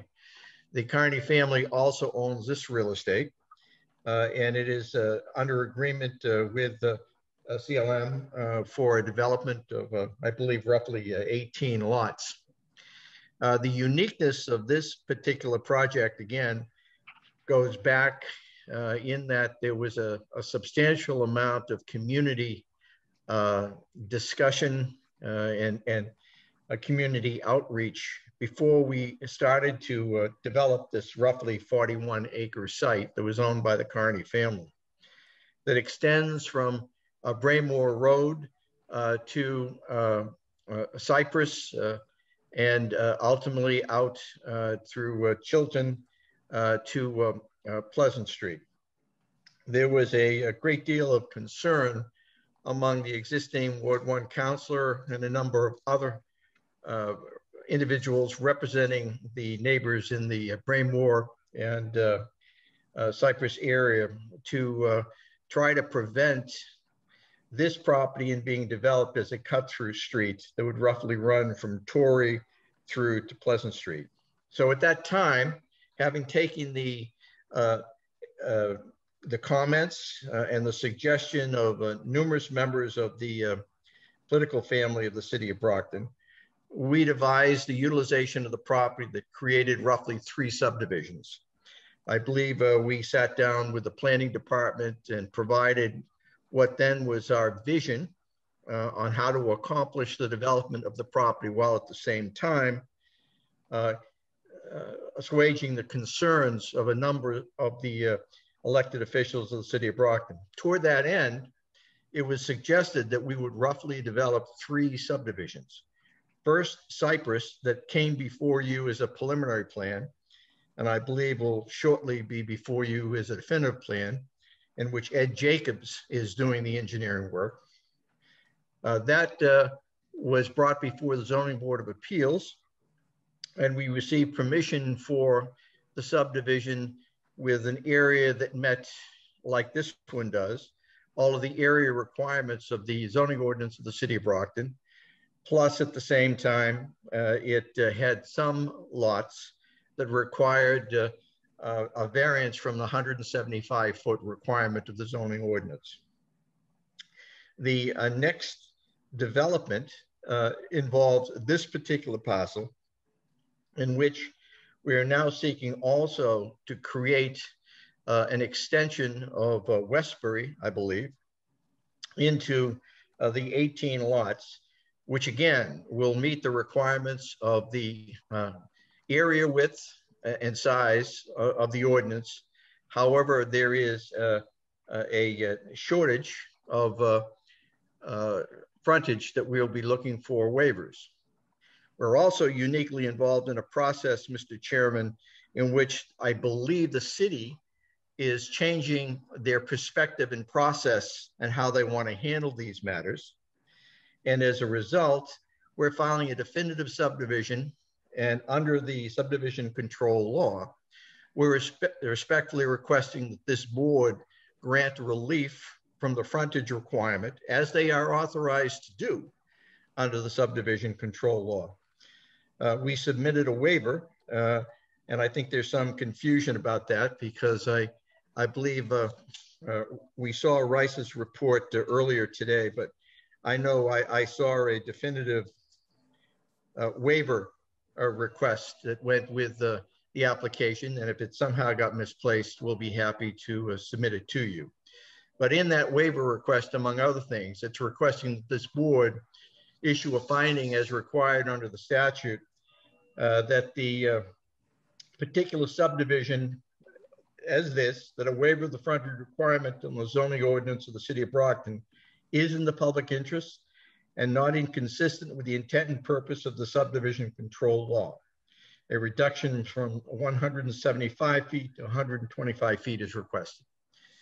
That in addition to a couple of other waivers, one of which is the length of the cul-de-sac. There has since arisen, since we provided our preliminary materials and submitted to the board, some questions now as to the length of this particular cul-de-sac, which may exceed the dimensional requirements authorized under our zoning ordinance and revised ordinance of the city of Brockton. Toward that end, we had a meeting relating to the public safety issues that could arise from that problem. And we were pleased to have the assistance and I guess educational assistance of Deputy Chief Williams, in which we sat down and discussed some objective possibilities of relieving concerns about public safety matters. That resulted in our developing a plan that Evan will show you, which provides for continuing access, the potential for continuing access through Cypress, so that there would not be any problems related to emergency vehicles, fire, police, ambulance, and related. So this is here after we provided notice, I guess on a preliminary hearing. I understand that this is going to be in fact extended, and we're going to have another form of notice in which the public hearing with the public are going to be invited.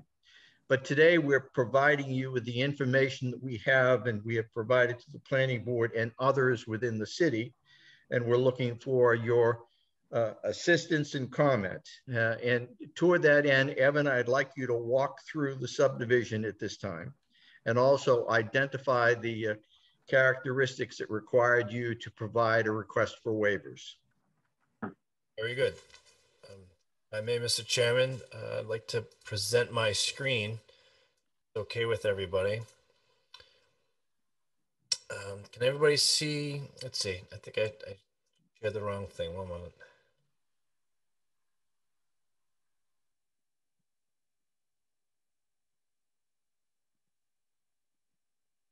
We can start with this. Does everybody see this Google Earth image here?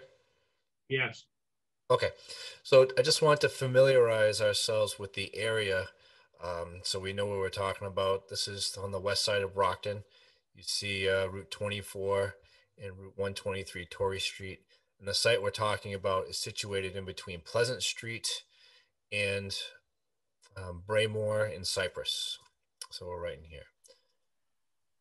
So let me interject, Mr. Watson. So does this aerial view, does this show the most current developments so that as we're looking at it, does this show everything developed up into real time? This photograph was taken in October of 2020, and the most recent Chilton Road development is shown here. Yes. Okay. And then there's a recent thing here. So yeah, up until October 2020, that's how current this is. Very good. Thank you. So the area that we're looking at, as Attorney Burke indicated, is just the northern property here. So this road was constructed originally with a cul-de-sac. However, there was a provision added here that's not in a residential lot to allow access to this property. And this cul-de-sac is actually provided on an easement. So we would expect that this road would be extended. We would have an intersection that would go to the north and would go to the west. I can share. How do you gain access to that cul-de-sac that's going to lead into that new? Oh, I can go back. So the access for that, you come off of Pleasant Street and you come down Chilton. It actually breaks off into two roads, and then we have the access here. The current owner actually has retained property rights to this road, and he owns this parcel right here. So we're able to do those modifications to tie in. Does that answer your question, Tony? Yeah. Yes, thank you. I've tried to switch my view to the design plans. Can everybody see the design plan? Yeah. Okay. So as such, we've prepared a set of definitive design plans. We've had definitive design subdivision plans, existing conditions plans, drainage profiles, and details to meet your submission requirements.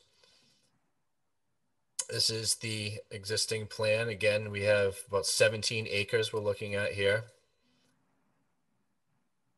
Let me back up here. So if you look at this property, this shows how Braymore Road ends. Cypress Road comes into the property and Westbury Road comes onto the property. So by right, if we look at the subdivision rules and regulations, and we followed those, the course of action we would likely take would be to take Westbury Road and extend it down to Braymore Road. And we would also likely come up, develop that, and come into Cypress Drive. It's my understanding, and I was not involved in the project at that time, but that this was presented to the planning board and other agencies of the town to illustrate how that would go through. And it was worked out that this was the best course here. So we divided it into 20 lots. Again, if you look at the geometry of the lots, we have the shape factor. It's indicated on the next sheets where we have the 125-foot width for the 100 feet back. We do have a couple lots, and again, because of the narrow geometry of this section of the property, in order to get enough area, they do come back a little bit, a little oddly shaped. However, those areas are areas that we're going to be using for drainage, and I'll get to that in a moment. So that shouldn't cause any conflicts with any of the neighboring parties. Here's our existing conditions plan. We had the photogrammetrist deliver some topography for the site. So we have a high point of the site up to the west, and everything essentially drains all the way over to the farm property on the east. There is an existing detention basin that comes off of Westbury, and there's an existing garage here. And then you can see some test pit symbols. Charlie and I went out and we did some test pits to take a look at the soil to make sure we didn't have excessive bedrock or unusable soils. And those all came out well. You can see the results of the test pits here. Then when we overlay our design, we're able to take the drainage from just our site. The drainage for Westbury Road is taken all into Westbury Road. All of our drainage, we're going to be picking up and bringing into a new detention basin here. And that will also take any of the water that's flowing down the hill as well. The existing detention basin that's on an easement from Westbury Road, we'd like to move that closer to the edge of the property, and that size to basically be the same size or larger than what's already there. Again, these are just a little more detailed views showing the grading of the site. And then this indicates the detention basin is in an easement on both sides that would go to the city. And what's nice about that is some of these areas of the lots that get skinny and relatively unusable, we're able to aggregate those together into the easement areas so that if somebody did put up a fence, they could only put up a fence up to the easement, and you wouldn't have, you know, lines of parallel fences running in everybody's backyard. We have plans and profiles with the piping all designed. That's these plans. Then we have construction details. We did receive a comment to make some modifications to our typical cross section, which we can easily accommodate. We can do that. One notable item, you'll see that on our plans, we show a pressure sewer lateral in this device here, a pump chamber.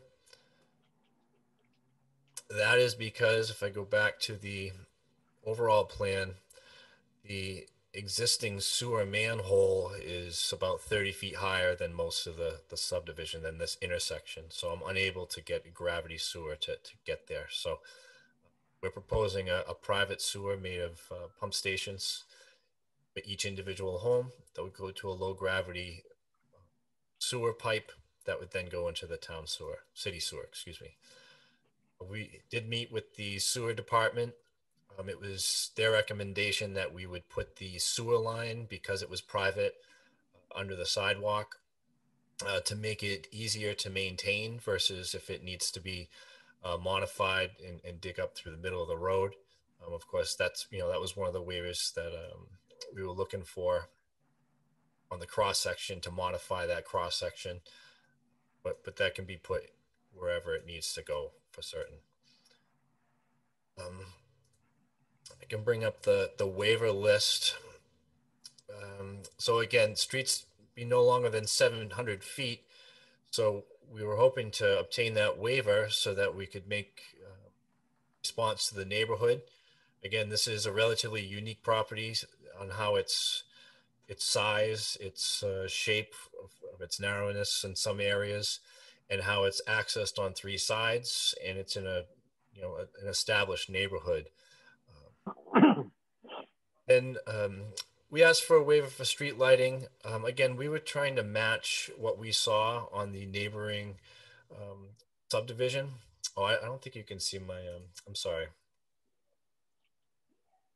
I'll bring this up. Is the waiver list shown on the screen? It is. Okay, thank you. So our intent with most of these waivers was to match the subdivision that came in on the abutting property. So I didn't see any street lighting there, so I was asking for that, but certainly we could provide street lighting. The sidewalk, the typical cross section shows sidewalk from the roadway all the way to the right of way.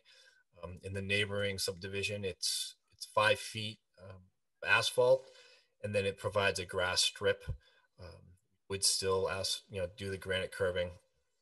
And then I wasn't sure if fire alarm boxes, if that was still a thing now that we have cell phones and whatnot. I haven't seen one of those in a while, but certainly if we want to have alarm boxes, we can certainly provide that.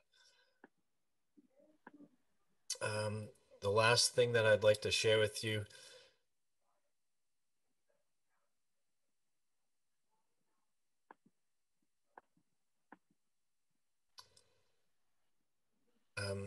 Attorney Burke indicated that we were working on providing some form of emergency access. So we had a meeting with representative from the fire department, and we presented to him that we could, through an easement, add a 20-foot wide gravel access road to connect the future other projects to Cypress and to Braymore.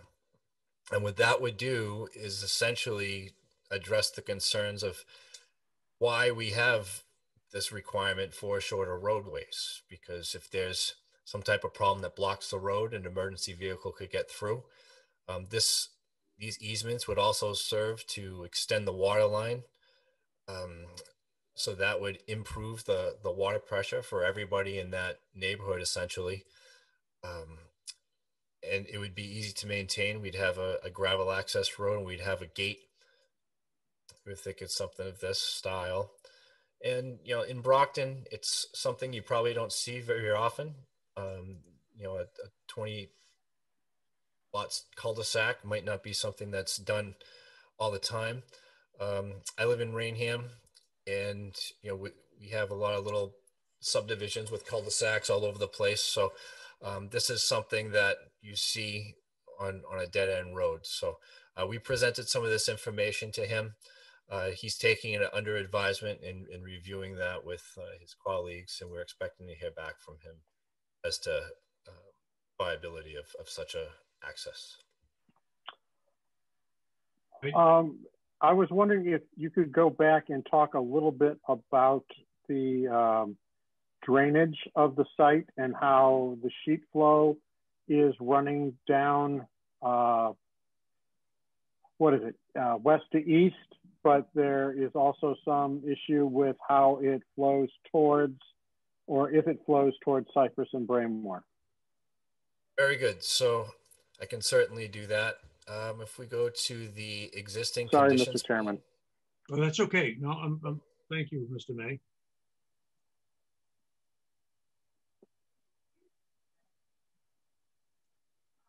Well, here's the existing conditions. Excuse me, Mr. Chair.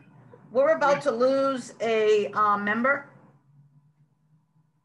Oh, how's that? He has to go to another meeting. And who would that be, please? That would be Reggie, and it is also his last meeting, so. Oh, is he still on? He may have. I'm still here. Oh, he's still here. Okay. Are you leaving at this time, Reggie? If I could, yeah. I have a trustees meeting at 8:15. All right. Well, the time is at hand. Well, all right. Well, thank you. And thank you for your participation on the planning board. We really appreciate your time and your effort. Thank you. Thank you, guys. Appreciate it. I'll send you guys an email. Bye. Bye, Reggie. Keep in touch. Take care, guys. Thank you. May I continue, Mr. Chairman? We're all set? Yes. Okay, thank you. No problem. So if we look at this existing conditions plan, this is something that's easy for an engineer to read, but it looks like a bunch of squiggly lines for most people. So I'll zoom in a little bit to describe this. Each one of these lines represents a 1 foot change in elevation. And these are labeled for every foot. So you can see here we're at elevation 223. And the flow of water is going to run perpendicular to these lines. So essentially the water is going to flow down through this way. We have one component of the drainage that does come into the woods to the south. And then the rest of the drainage essentially comes down into the farmland to the east. And we did do our roadway will intercept a lot of the water that actually flows towards the south, and we'll pick it up into the drainage system and bring it into a detention basin, which will slow the rate of runoff that comes off the site. So what will end up happening is the amount of runoff, the amount of area that drains to that piece of property to the south will be drastically reduced. And then where we have impervious area being added, we're taking that into our detention basin. I presented that with calculations. We did do the calculations for that and show that that all works. And that's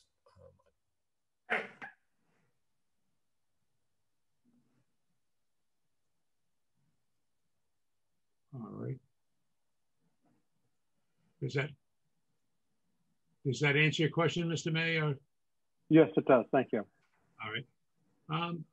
Okay, and does that conclude your presentation at this time, Mr. Watson? It does for me. I don't know if Attorney Burke or Charlie has anything else to add, but I'd be. I'm sure there's a lot more information we'll be providing as this thing rolls along, Mr. Chairman, but I think that's good enough for tonight. Yes, all right. Well, this was filed, just to be clear, this was filed as a definitive subdivision, was it, Pam? Yes, it is. Okay, so it's a public hearing, and I'm sure that there's, because it must have been advertised as a public hearing, so I'm sure there'll be public that want to speak. And as I'm sure that you're aware, I mean, because it's an ongoing process, there will be a lot of discussion, a lot of deliberation. There's going to be a lot of input.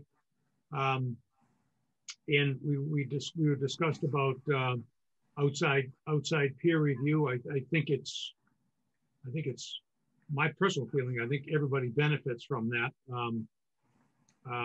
outside peer review. I think Mr. May and I spoke briefly about that. That has begun. Oh, hey, I'm sorry. Pardon me. It has begun. It has begun. He was very proactive. Oh, thank you. I didn't realize that. Thank you for that correction. I wasn't aware that that's already been. So Beta has that? Yes. Wonderful. Thank you. So, and I think I need to get back in touch with Mr. Macy about some things, but yes, Beta has started. Okay. So I'll kick off the comments. I mean, I did spend a little time with the plan. So I assume based on the lot shape, I think you use the reference, Mr. Watson, some of the irregular lot shapes. You're trying to meet or exceed the 30,000 square feet. Is that what the goal was? All of yes, all the lots meet or exceed 30,000 square feet. So that you would only be asking, in theory, you'd only be asking the zoning board for relief from frontage. We would like to ask this board for relief from frontage. Maybe, Mr. Burke, you could describe that a little better. Well, again, Mr. Chairman, that's something that I believe the city is in the process of making a change in procedure. Yeah, it is. It is. And that's what we're doing. This is your first trial run. We're providing you a subdivision, and we're looking for waiver from frontage. Yeah. And the waiver thing is a catch-22 in the sense that because there's so much deliberation, especially when you get into outside peer review, there's so much deliberation and contribution to the discussion, as Attorney Burke knows, from the part of the board members, from the part of the community, the abutters, the counselors. We typically wait until probably the end of the process to make our decision on waivers because of that reason, because there's so much input, discussionary input into shaping the final decision on the subdivision. So, and I know I've been on that side of it, so I know from a design standpoint, you'd like to know as much as you can know up front, but it's kind of a catch-22. But anyway, those were the lot shape, I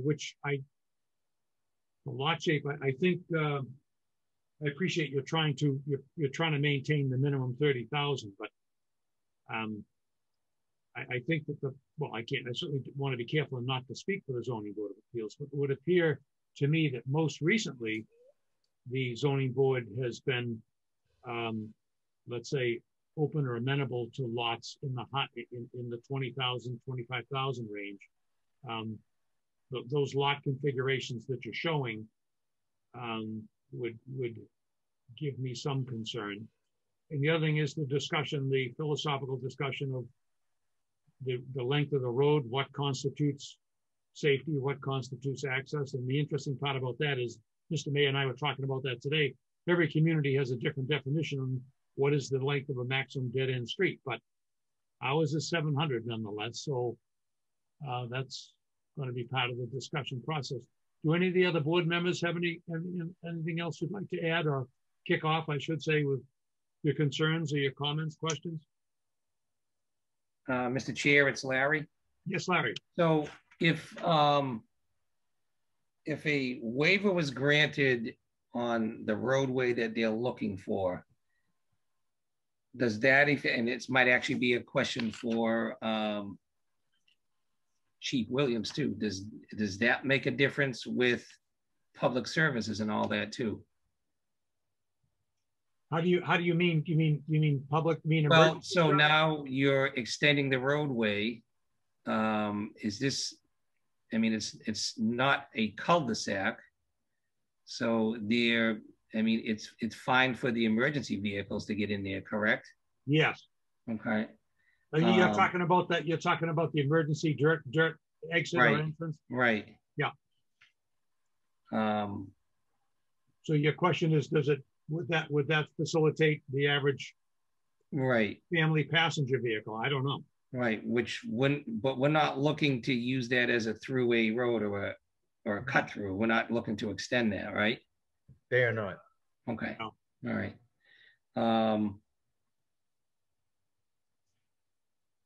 Could you post the drawings or re-display the drawings that you just had up there, sir? Sure. Is this drawing good, or would you like to see the? That's fine. Okay. So if I could address the board for just a second, from Pleasant Street to the very end of Westbury is a little over 1,000 feet. And then they're going to add another 1,000 feet of dead end to this project, or to this road network, excuse me. So on previous subdivisions that have been before the board in the last year, we have had members of elected officials concerned about the extension of roadways that exceed 700 feet, or the extension of dead ends that exceed 700 feet. And the reason is, amongst other things, is public safety. Now, if a tree, you know, and having these easements in between the two properties or the three properties could certainly alleviate the concern for emergency vehicles. But that then leaves the residents of the area stuck. So if you can see where his hand cursor is right now on the drawing, if a tree were to fall there on Chilton, all of these houses are now trapped, waiting for somebody to come out and get out, you know, and cut down this tree. And that's one of the reasons why we were proposing that the landowner think about creating some sort of interconnection between these three subdivisions. We do not, you know, anticipate that there is going to be a lot of cut through traffic, simply because it is such a circuitous route to get to Braymore or Cypress, as opposed to remaining on Rockland. So we had a meeting with the developer. We started talking about this probably a week ago, and that's one of the things that we hope that the board will take under consideration. So to be clear on your comment or your concern, Mr. May, is the point of your comment that you'd like to see this design go out to Braymore to make a circuitous route? Is that what you're suggesting? If I could share my screen briefly. There are three drawings, or three subdivisions that are being considered. Let me turn on my annotate. There's the current subdivision that's in front of you right now. There is a subdivision off of Cypress, and then a third subdivision proposed, or at least considered, off of Braymore. And what we had suggested that the developer look at is interconnecting, rather than, you know, complete dead ends. If Braymore then connected to Cypress, Cypress connected to Letty Street, I think is what they're calling it, and then back up to Westbury and out Chilton, it is no longer a straight shot through, kind of like you would find on Rockland Street. It is a bit of a circuitous route for people to try to drive through here. But if a tree does go down here, I have options now if I own a house back here. I like that. I mean, I appreciate what you're alluding to. If it's doable, I don't know how realistic it is, but I take your point about the having the ability to have options to move about the development. Mr. Chairman, if I may add, the scenario that Mr. May artfully is suggesting, and certainly I understand it, but the key is the public safety access for fire, health, and safety. The inconvenience access could happen at a 500-foot cul-de-sac. It isn't any different. I believe that at least we're a little bit in the middle of this, Mr. Chairman and members of the planning board, because in good faith, we came out and said, how do we do this best for the community? And essentially the three subdivisions that you're looking at was the answer. And in fact, that was disclosed when we first came before the planning board on Cypress for our preliminary. That was essentially disclosed to the Zoning Board of Appeals when we got approved on the Cypress. And I can tell you and again, we're a little bit in the middle of this. As early as today, there were elected officials of the city of Brockton that were reaffirming their lack of interest of having a cut-through street going from Braymore to Pleasant Street. So we're trying to make this work for everybody. Right. Was that in their requesting that? Was that bordering on self-serving? Mr. Burke, I wonder. No, I think it's bordering on what they think was best for the community, Mr. Chairman. Okay, fair enough. Again, it is at the board's discretion to grant those waivers, not the ZBA's. No, there's never been any question about that. Well, Mr. Chairman, could I make a comment? Yes. I got involved in this a couple of weeks ago, and the city has a 700-foot length. I found a study done back in 2004 of all our 181 Massachusetts communities. And they ranged, most of them were under 100,000. There were a few that were over 1,000, and I'll send Pam a link. Maybe she can send that out to people. I also started asking around why we have the 700. And nobody could give me a definitive answer, but one of the answers which makes sense is we carry 800 feet of large diameter hose, so we could hand stretch it down a street if we had to. And I think that's the case in most places. Over the past couple of years that I've been observing this board, we've kind of stretched that 700 feet to 1,400 feet, 1,200 feet. And I don't think I've dug deep enough into it. I've started looking a lot of the cul-de-sacs in the city of Brockton. I think the largest one I found so far is 1,800 feet. I'm continuing on. And it is a public safety whether we can get apparatus to the other side of any sort of incident. I met with Mr. Burke and Mr. Macy and Mr. Watson and a couple other people yesterday. They proposed this fire department access road, and I'm in the process of investigating it. I've got calls into the Rainham Fire Chief to talk to him how he feels about it. One of my concerns is the maintenance of that road and who's going to take care of it. When we get the 24-inch snowstorm, who's going to plow it? And right now it would be okay while Mr. Macy has the project ongoing. But once the homeowner association takes over, how are we going to be able to enforce them to do that without having to take them to court or do something of that nature?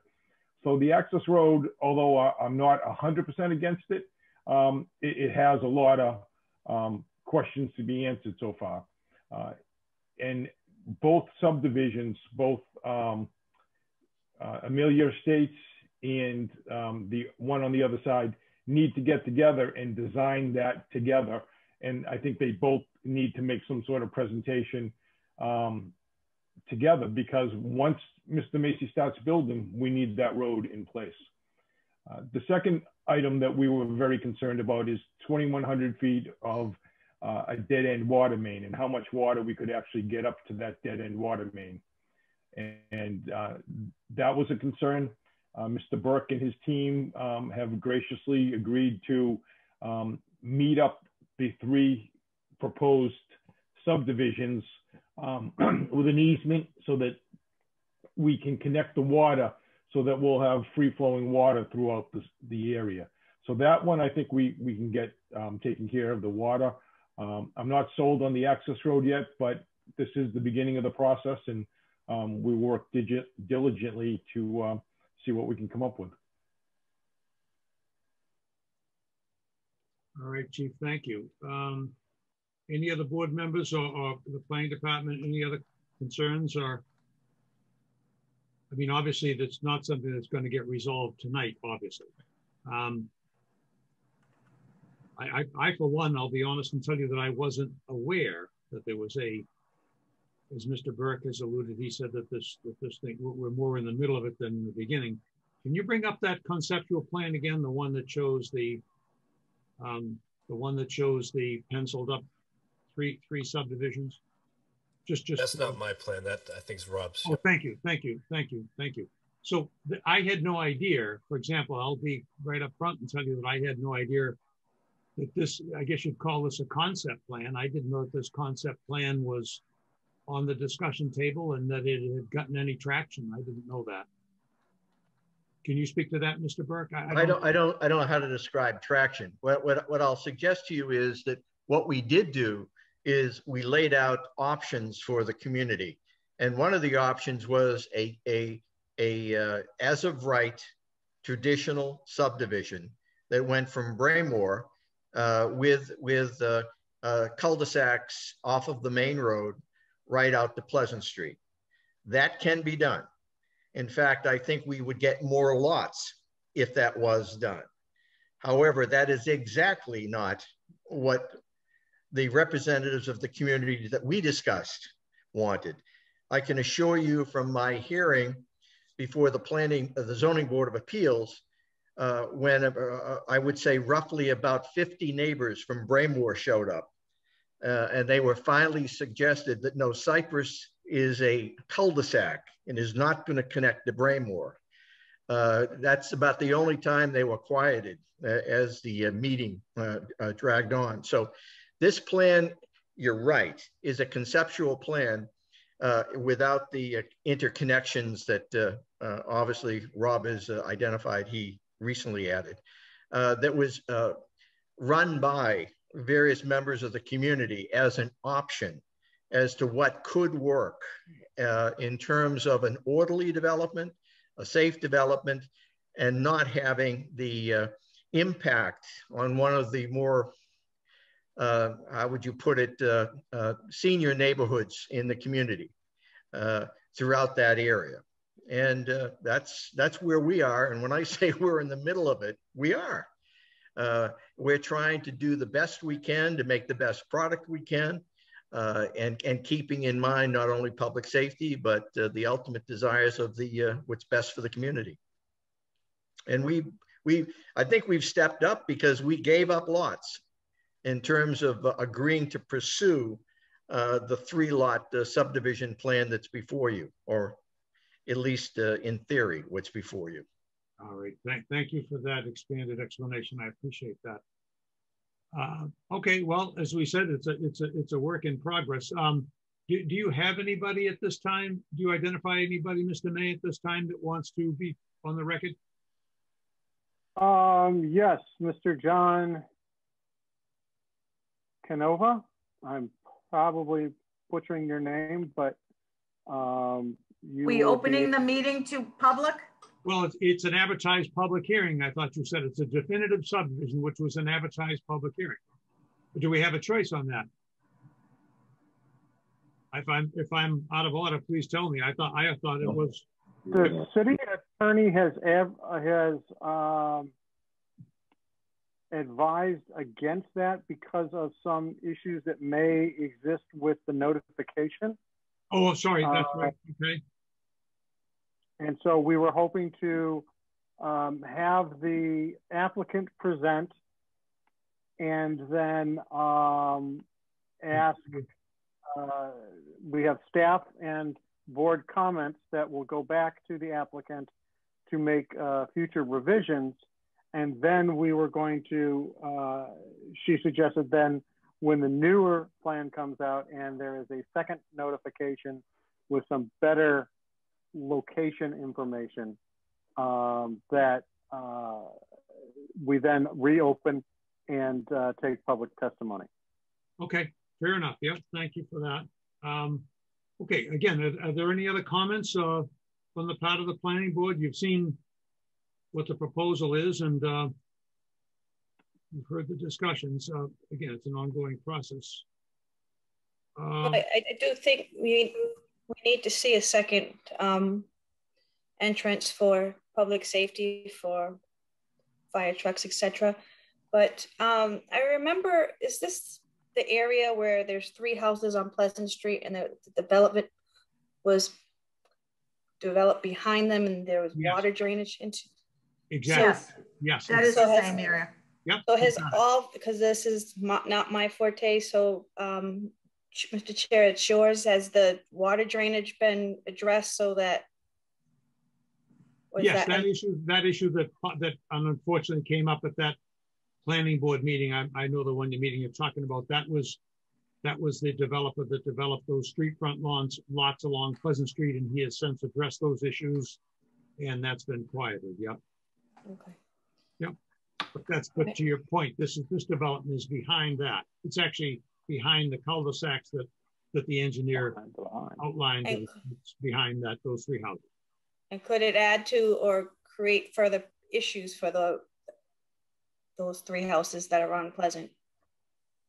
Well, assuming the post-construction runoff is addressed as Mr. Watson has suggested, I would suggest not. But I mean, that's a question for which you'd have to ask. He's not even aware of what we're discussing, but I assume that in development, you have to be held responsible not to negatively impact an abutting landowner. I mean, he'll be held to that standard. So. Okay. Yep. Well, if there's no other comments, concerns, questions, and again, I'm sure we're going to learn more as the outside peer review, that would be Beta, develops his comments and his concerns. The board and the public is going to learn more. So it's a process. I would suggest, Mr. Chairman, what probably would work for us if you continue it to a date certain that provides enough time to do whatever the planning board thinks it needs to do for publication notice. Certainly. Yes, and that's the publication because it's going to be, but we don't know. Will we run the legal? And you're going to have to re-notify abutters. I've already talked to the city solicitor, and I'm not sure I am, because we provided sufficient notice. But I'm happy to work that out. I'm happy to provide a regular mailing. I believe that was discussed, regular mailing. Yeah, I'm happy to do that for the board. Mr. Chairman, there was a huge number of certified mailings that went out in this particular process. Yeah, so in the radius of notice, yeah. Yeah, right. So yeah, what we'd like to do is we'd like it continue to a date certain, and then give everybody sufficient time to be able to work around that date. Sounds good. What would that date be? The question comes, do we know, can we ballpark how long is Beta going to take? In order to have an effective next meeting, I'm going to respectfully suggest that you'd want to have at least something from Beta. Oh, we want a productive meeting, so I agree with you, Mr. Chairman. Right. I mean, if we're talking, it's now early April. If we were talking the middle of May, I think that would be sufficient. The June meeting? Because you've just begun your. You're looking at the June meeting? You're on your. Does his Pam, do you know, or Rob, do you know, does the original filing with the city clerk, does that start his time clock of the 145 days? It does. It does, yeah. Okay, so you've only spent roughly, I think you're stamped in at the beginning of March, so you only spent 30 days. I'll speak for the client here, and he can shoot me later. Yeah, I think the June meeting probably makes a lot of sense. It'll give an operative time for Beta to have a detailed analysis, and more importantly, for Evan to respond to some of that analysis so that we may have a revised plan coming into the board for the meeting. And realistically, as we all know, you may be in a spot where you may have to ask for a continuance, which is pretty much standard fare. It's been done before. It's been done before. Yes, it has. All right, so we have a continuance until June. What is the date of the June meeting, please, Pam? June 1st. June 1st. There you go. I do want to make an announcement, though, that we have some people who have been sending Q&A questions, and we've been trying to answer them as we go. And I am trying to figure out how those are saved.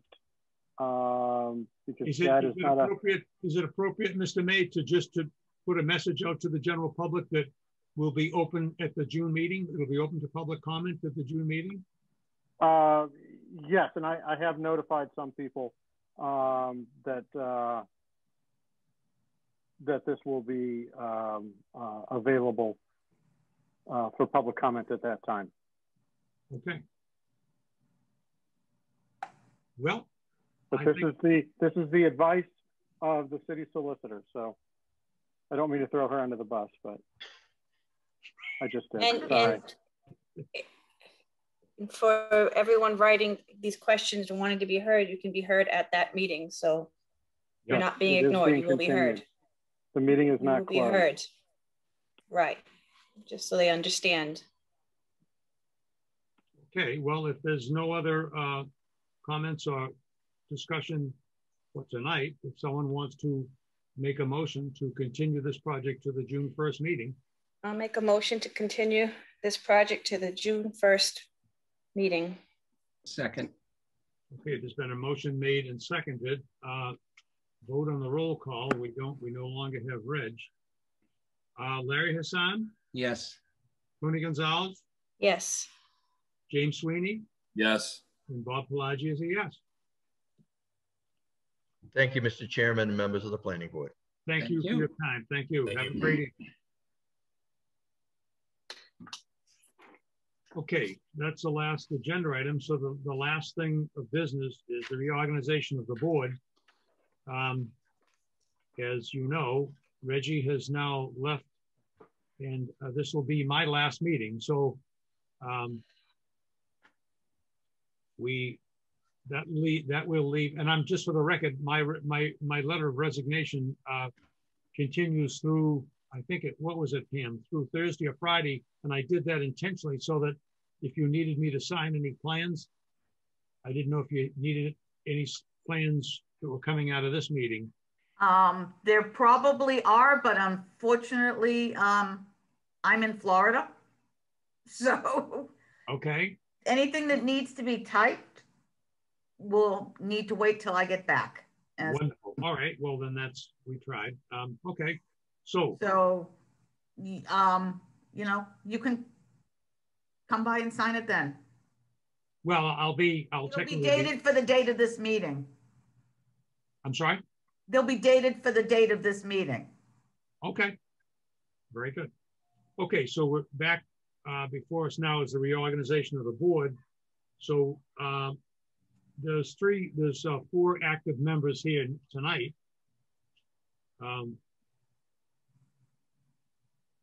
So we need to, I guess, first of all, nominate a future chairman of the planning board. And would someone, I think there was a candidate that was suggested. So if someone... Well, because you're leaving us, Mr. Chair, I did throw my hat in the ring for the position. Certainly will never fill your shoes, but I am on the table for the position. Okay, so Tony Gonzalez is a candidate. She's entered herself into nomination as a candidate. Is there anybody else? All right. I guess so. If there's nobody else, I guess we can close the nominations for chairman. I guess now we can go to vote. Vote on the roll call. So Larry Hassan? Definitely yes. That was a definitely yes. That was emphatic. She stepped up, so definitely yes. I support her. Well, I like that, and I'm sure she appreciates your support. Tony Gonzalez? Yes. Reggie, not Reggie. Pardon me. James Sweeney? Yes. And Bob Pelagi is a resounding yes. And I personally think that I congratulate you and applaud you for stepping up to do that, Tony. I think you'll make a great chairman. I really First female chairperson. Chairperson. Yeah. First female. First female chairperson of the Brockton Planning Board. History made. And typically, if memory serves, I think that we generally appoint, do you call it a vice chair, or what was it a vice chair, or was it an co-chair? How about acting chairman? Because you're going to need a clerk. You're going to need we have a clerk, and the clerk serves as vice chair. Okay, so who would like to be the clerk? Larry. Larry, hang on. I know you're a busy man. I think that was a great nomination. So I think nominations are closed. Pam can't nominate anybody. I can't nominate. I was just suggesting. No, Pam was just trying to. Well, she was just trying to help out. I'm dying to hear what Rob's trying to say. There is another position that we need to fill, and that is the representative on the ZBA. Right, and I was going to get to that, Mr. May. Right, but it's just I'm not nominating anybody, but we might want to have someone with a little more experience and understanding of the zoning board to serve in that position as opposed to someone who is a rookie, even though he has a full head of hair? Oh, who did you have it? Okay. All right. So can we finish with the clerk then? Larry, I think someone, it was very soft, but I think someone nominated you as clerk. Second. And all that right. Position entails what? Reading the agenda and managing the meeting if the chair is not available. Tony's missing. Fine, I accept. And breaking ties in the Senate. Let the record show. So he's been nominated. He's been duly nominated as clerk. Vote on the roll call. Larry Hassan? Yes. That was not a resounding yes. Tony Gonzalez? Yes. James Sweeney? Yes. And Bob Pelagi is a yes. So we have a new chair and a new clerk. Congratulations. And now we need a representative to the Zoning Board of Appeals. Everybody understands what that entails, right? And didn't you have a situation where you were splitting it between two, Pam? I was, and the zoning board was happy with that. Well, it was Larry and Tony that was splitting. You did a month, Larry did a month, Tony did a month. Is that still good with Tony and Larry? So that was a temporary plan because our former board member is no longer with us. So that was a temporary plan. We need a permanent candidate for the zoning meetings. And ideally, you're right. Ideally, we need one person as a liaison from the planning board to the zoning board of appeals. But as you can tell, that's kind of a difficult task. So a difficult request. Are we at this point too technically short a planning board member?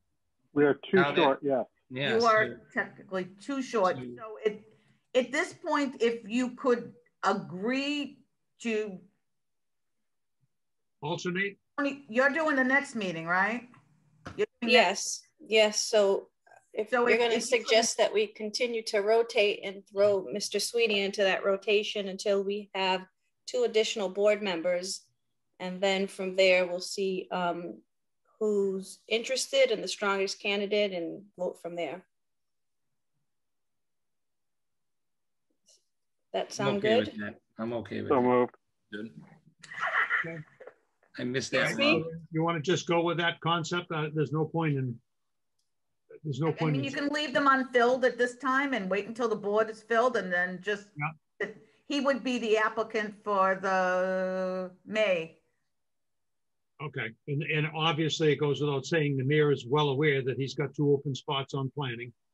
Correct. I think he's got 1 or 2 open spots on alternates on zoning anyway. But and I did chat with the mayor yesterday briefly, just saying, you know, what a huge loss it is to lose you, Mr. Chair, and that we do need a candidate with someone with your background and knowledge and skill. Well, so we need to work together to find somebody that can come halfway close to you. Someone had passed an ordinance, and I forget. This goes back in the roles and rosters of the city council, and it was a well-intended ordinance. But you're supposed to have a registered person. I believe it's on the planning board, either registered engineer or registered land surveyor, and that's an easy thing to request. It's not so easy to fill. It's just not an easy thing to fill. So, right. Yep. But that's ideally that was the goal. That was the goal. But in any case, I will say congratulations and good luck to the planning board. Hopefully I've made a contribution. I've enjoyed my time. It's interesting how these things come about, because when I first got on, my first I would just say attraction was to the Zoning Board of Appeals, because I was before the Zoning Board of Appeals quite a bit in my work days, and I always liked the function of the Zoning Board. And I remember then Mr. Mayor Carpenter said, "I'll put you on the Zoning Board." He said, "But we need we need a couple of open spots on the planning board. And he said, I'll put you on the zoning, but I got to have you on planning. And I said, well, I just want you to know, I want to go on the zoning board. So the best they had was an alternate on the zoning board, which I just resigned from. And I went on the planning. And then at that time, Dave Wheeler was the chairman. I said, well, Dave's the chairman, so I'll be the vice chair and this and that. And then, as you know, the rest of the story, he abruptly left, and that's how life is. I mean, it ends up that I was the chair, which no regrets, don't get me wrong, right? But it's just it's how life works, I guess. But anyway, I've enjoyed it, and I wish all of you the best. And I appreciate everybody's contribution. We have to keep in mind that we're, unpaid, uncompensated public servants, and it does take time out of your day, especially if you've got young families, and especially if you're working full time. So the city appreciates it. I know the mayor's office appreciates it as well. So thank you for everyone's cooperation in your attendance. Yes, Mr. Bob, Mack. as soon as we are all vaccinated, we will have cake. Oh, I love that idea. I like Cake. it. I'm half vaccinated. I'm fully vaccinated. And Bob, I just wanted to say too that I really, really appreciate what you've done over the short time I've been here on the board, and what Tony was saying too, based on your knowledge and experience of being able to how to read plans and have the discussions with the applicants and other members of the city. Goes without saying, it was a huge benefit for me to follow along with that, because there are some things I can understand and read, but nowhere near or close what you brought to the table. So we're gonna miss that.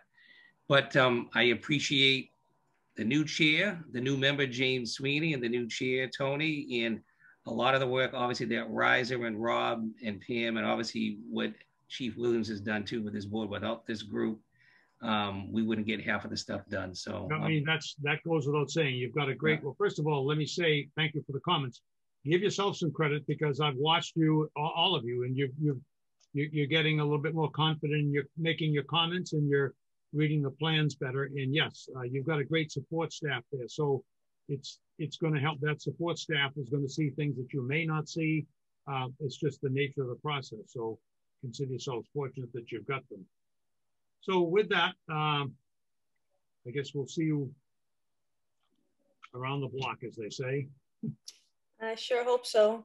Yes. So have a great night. Miss you. And good night. I'll miss you guys too. It's become, it becomes a part of your life.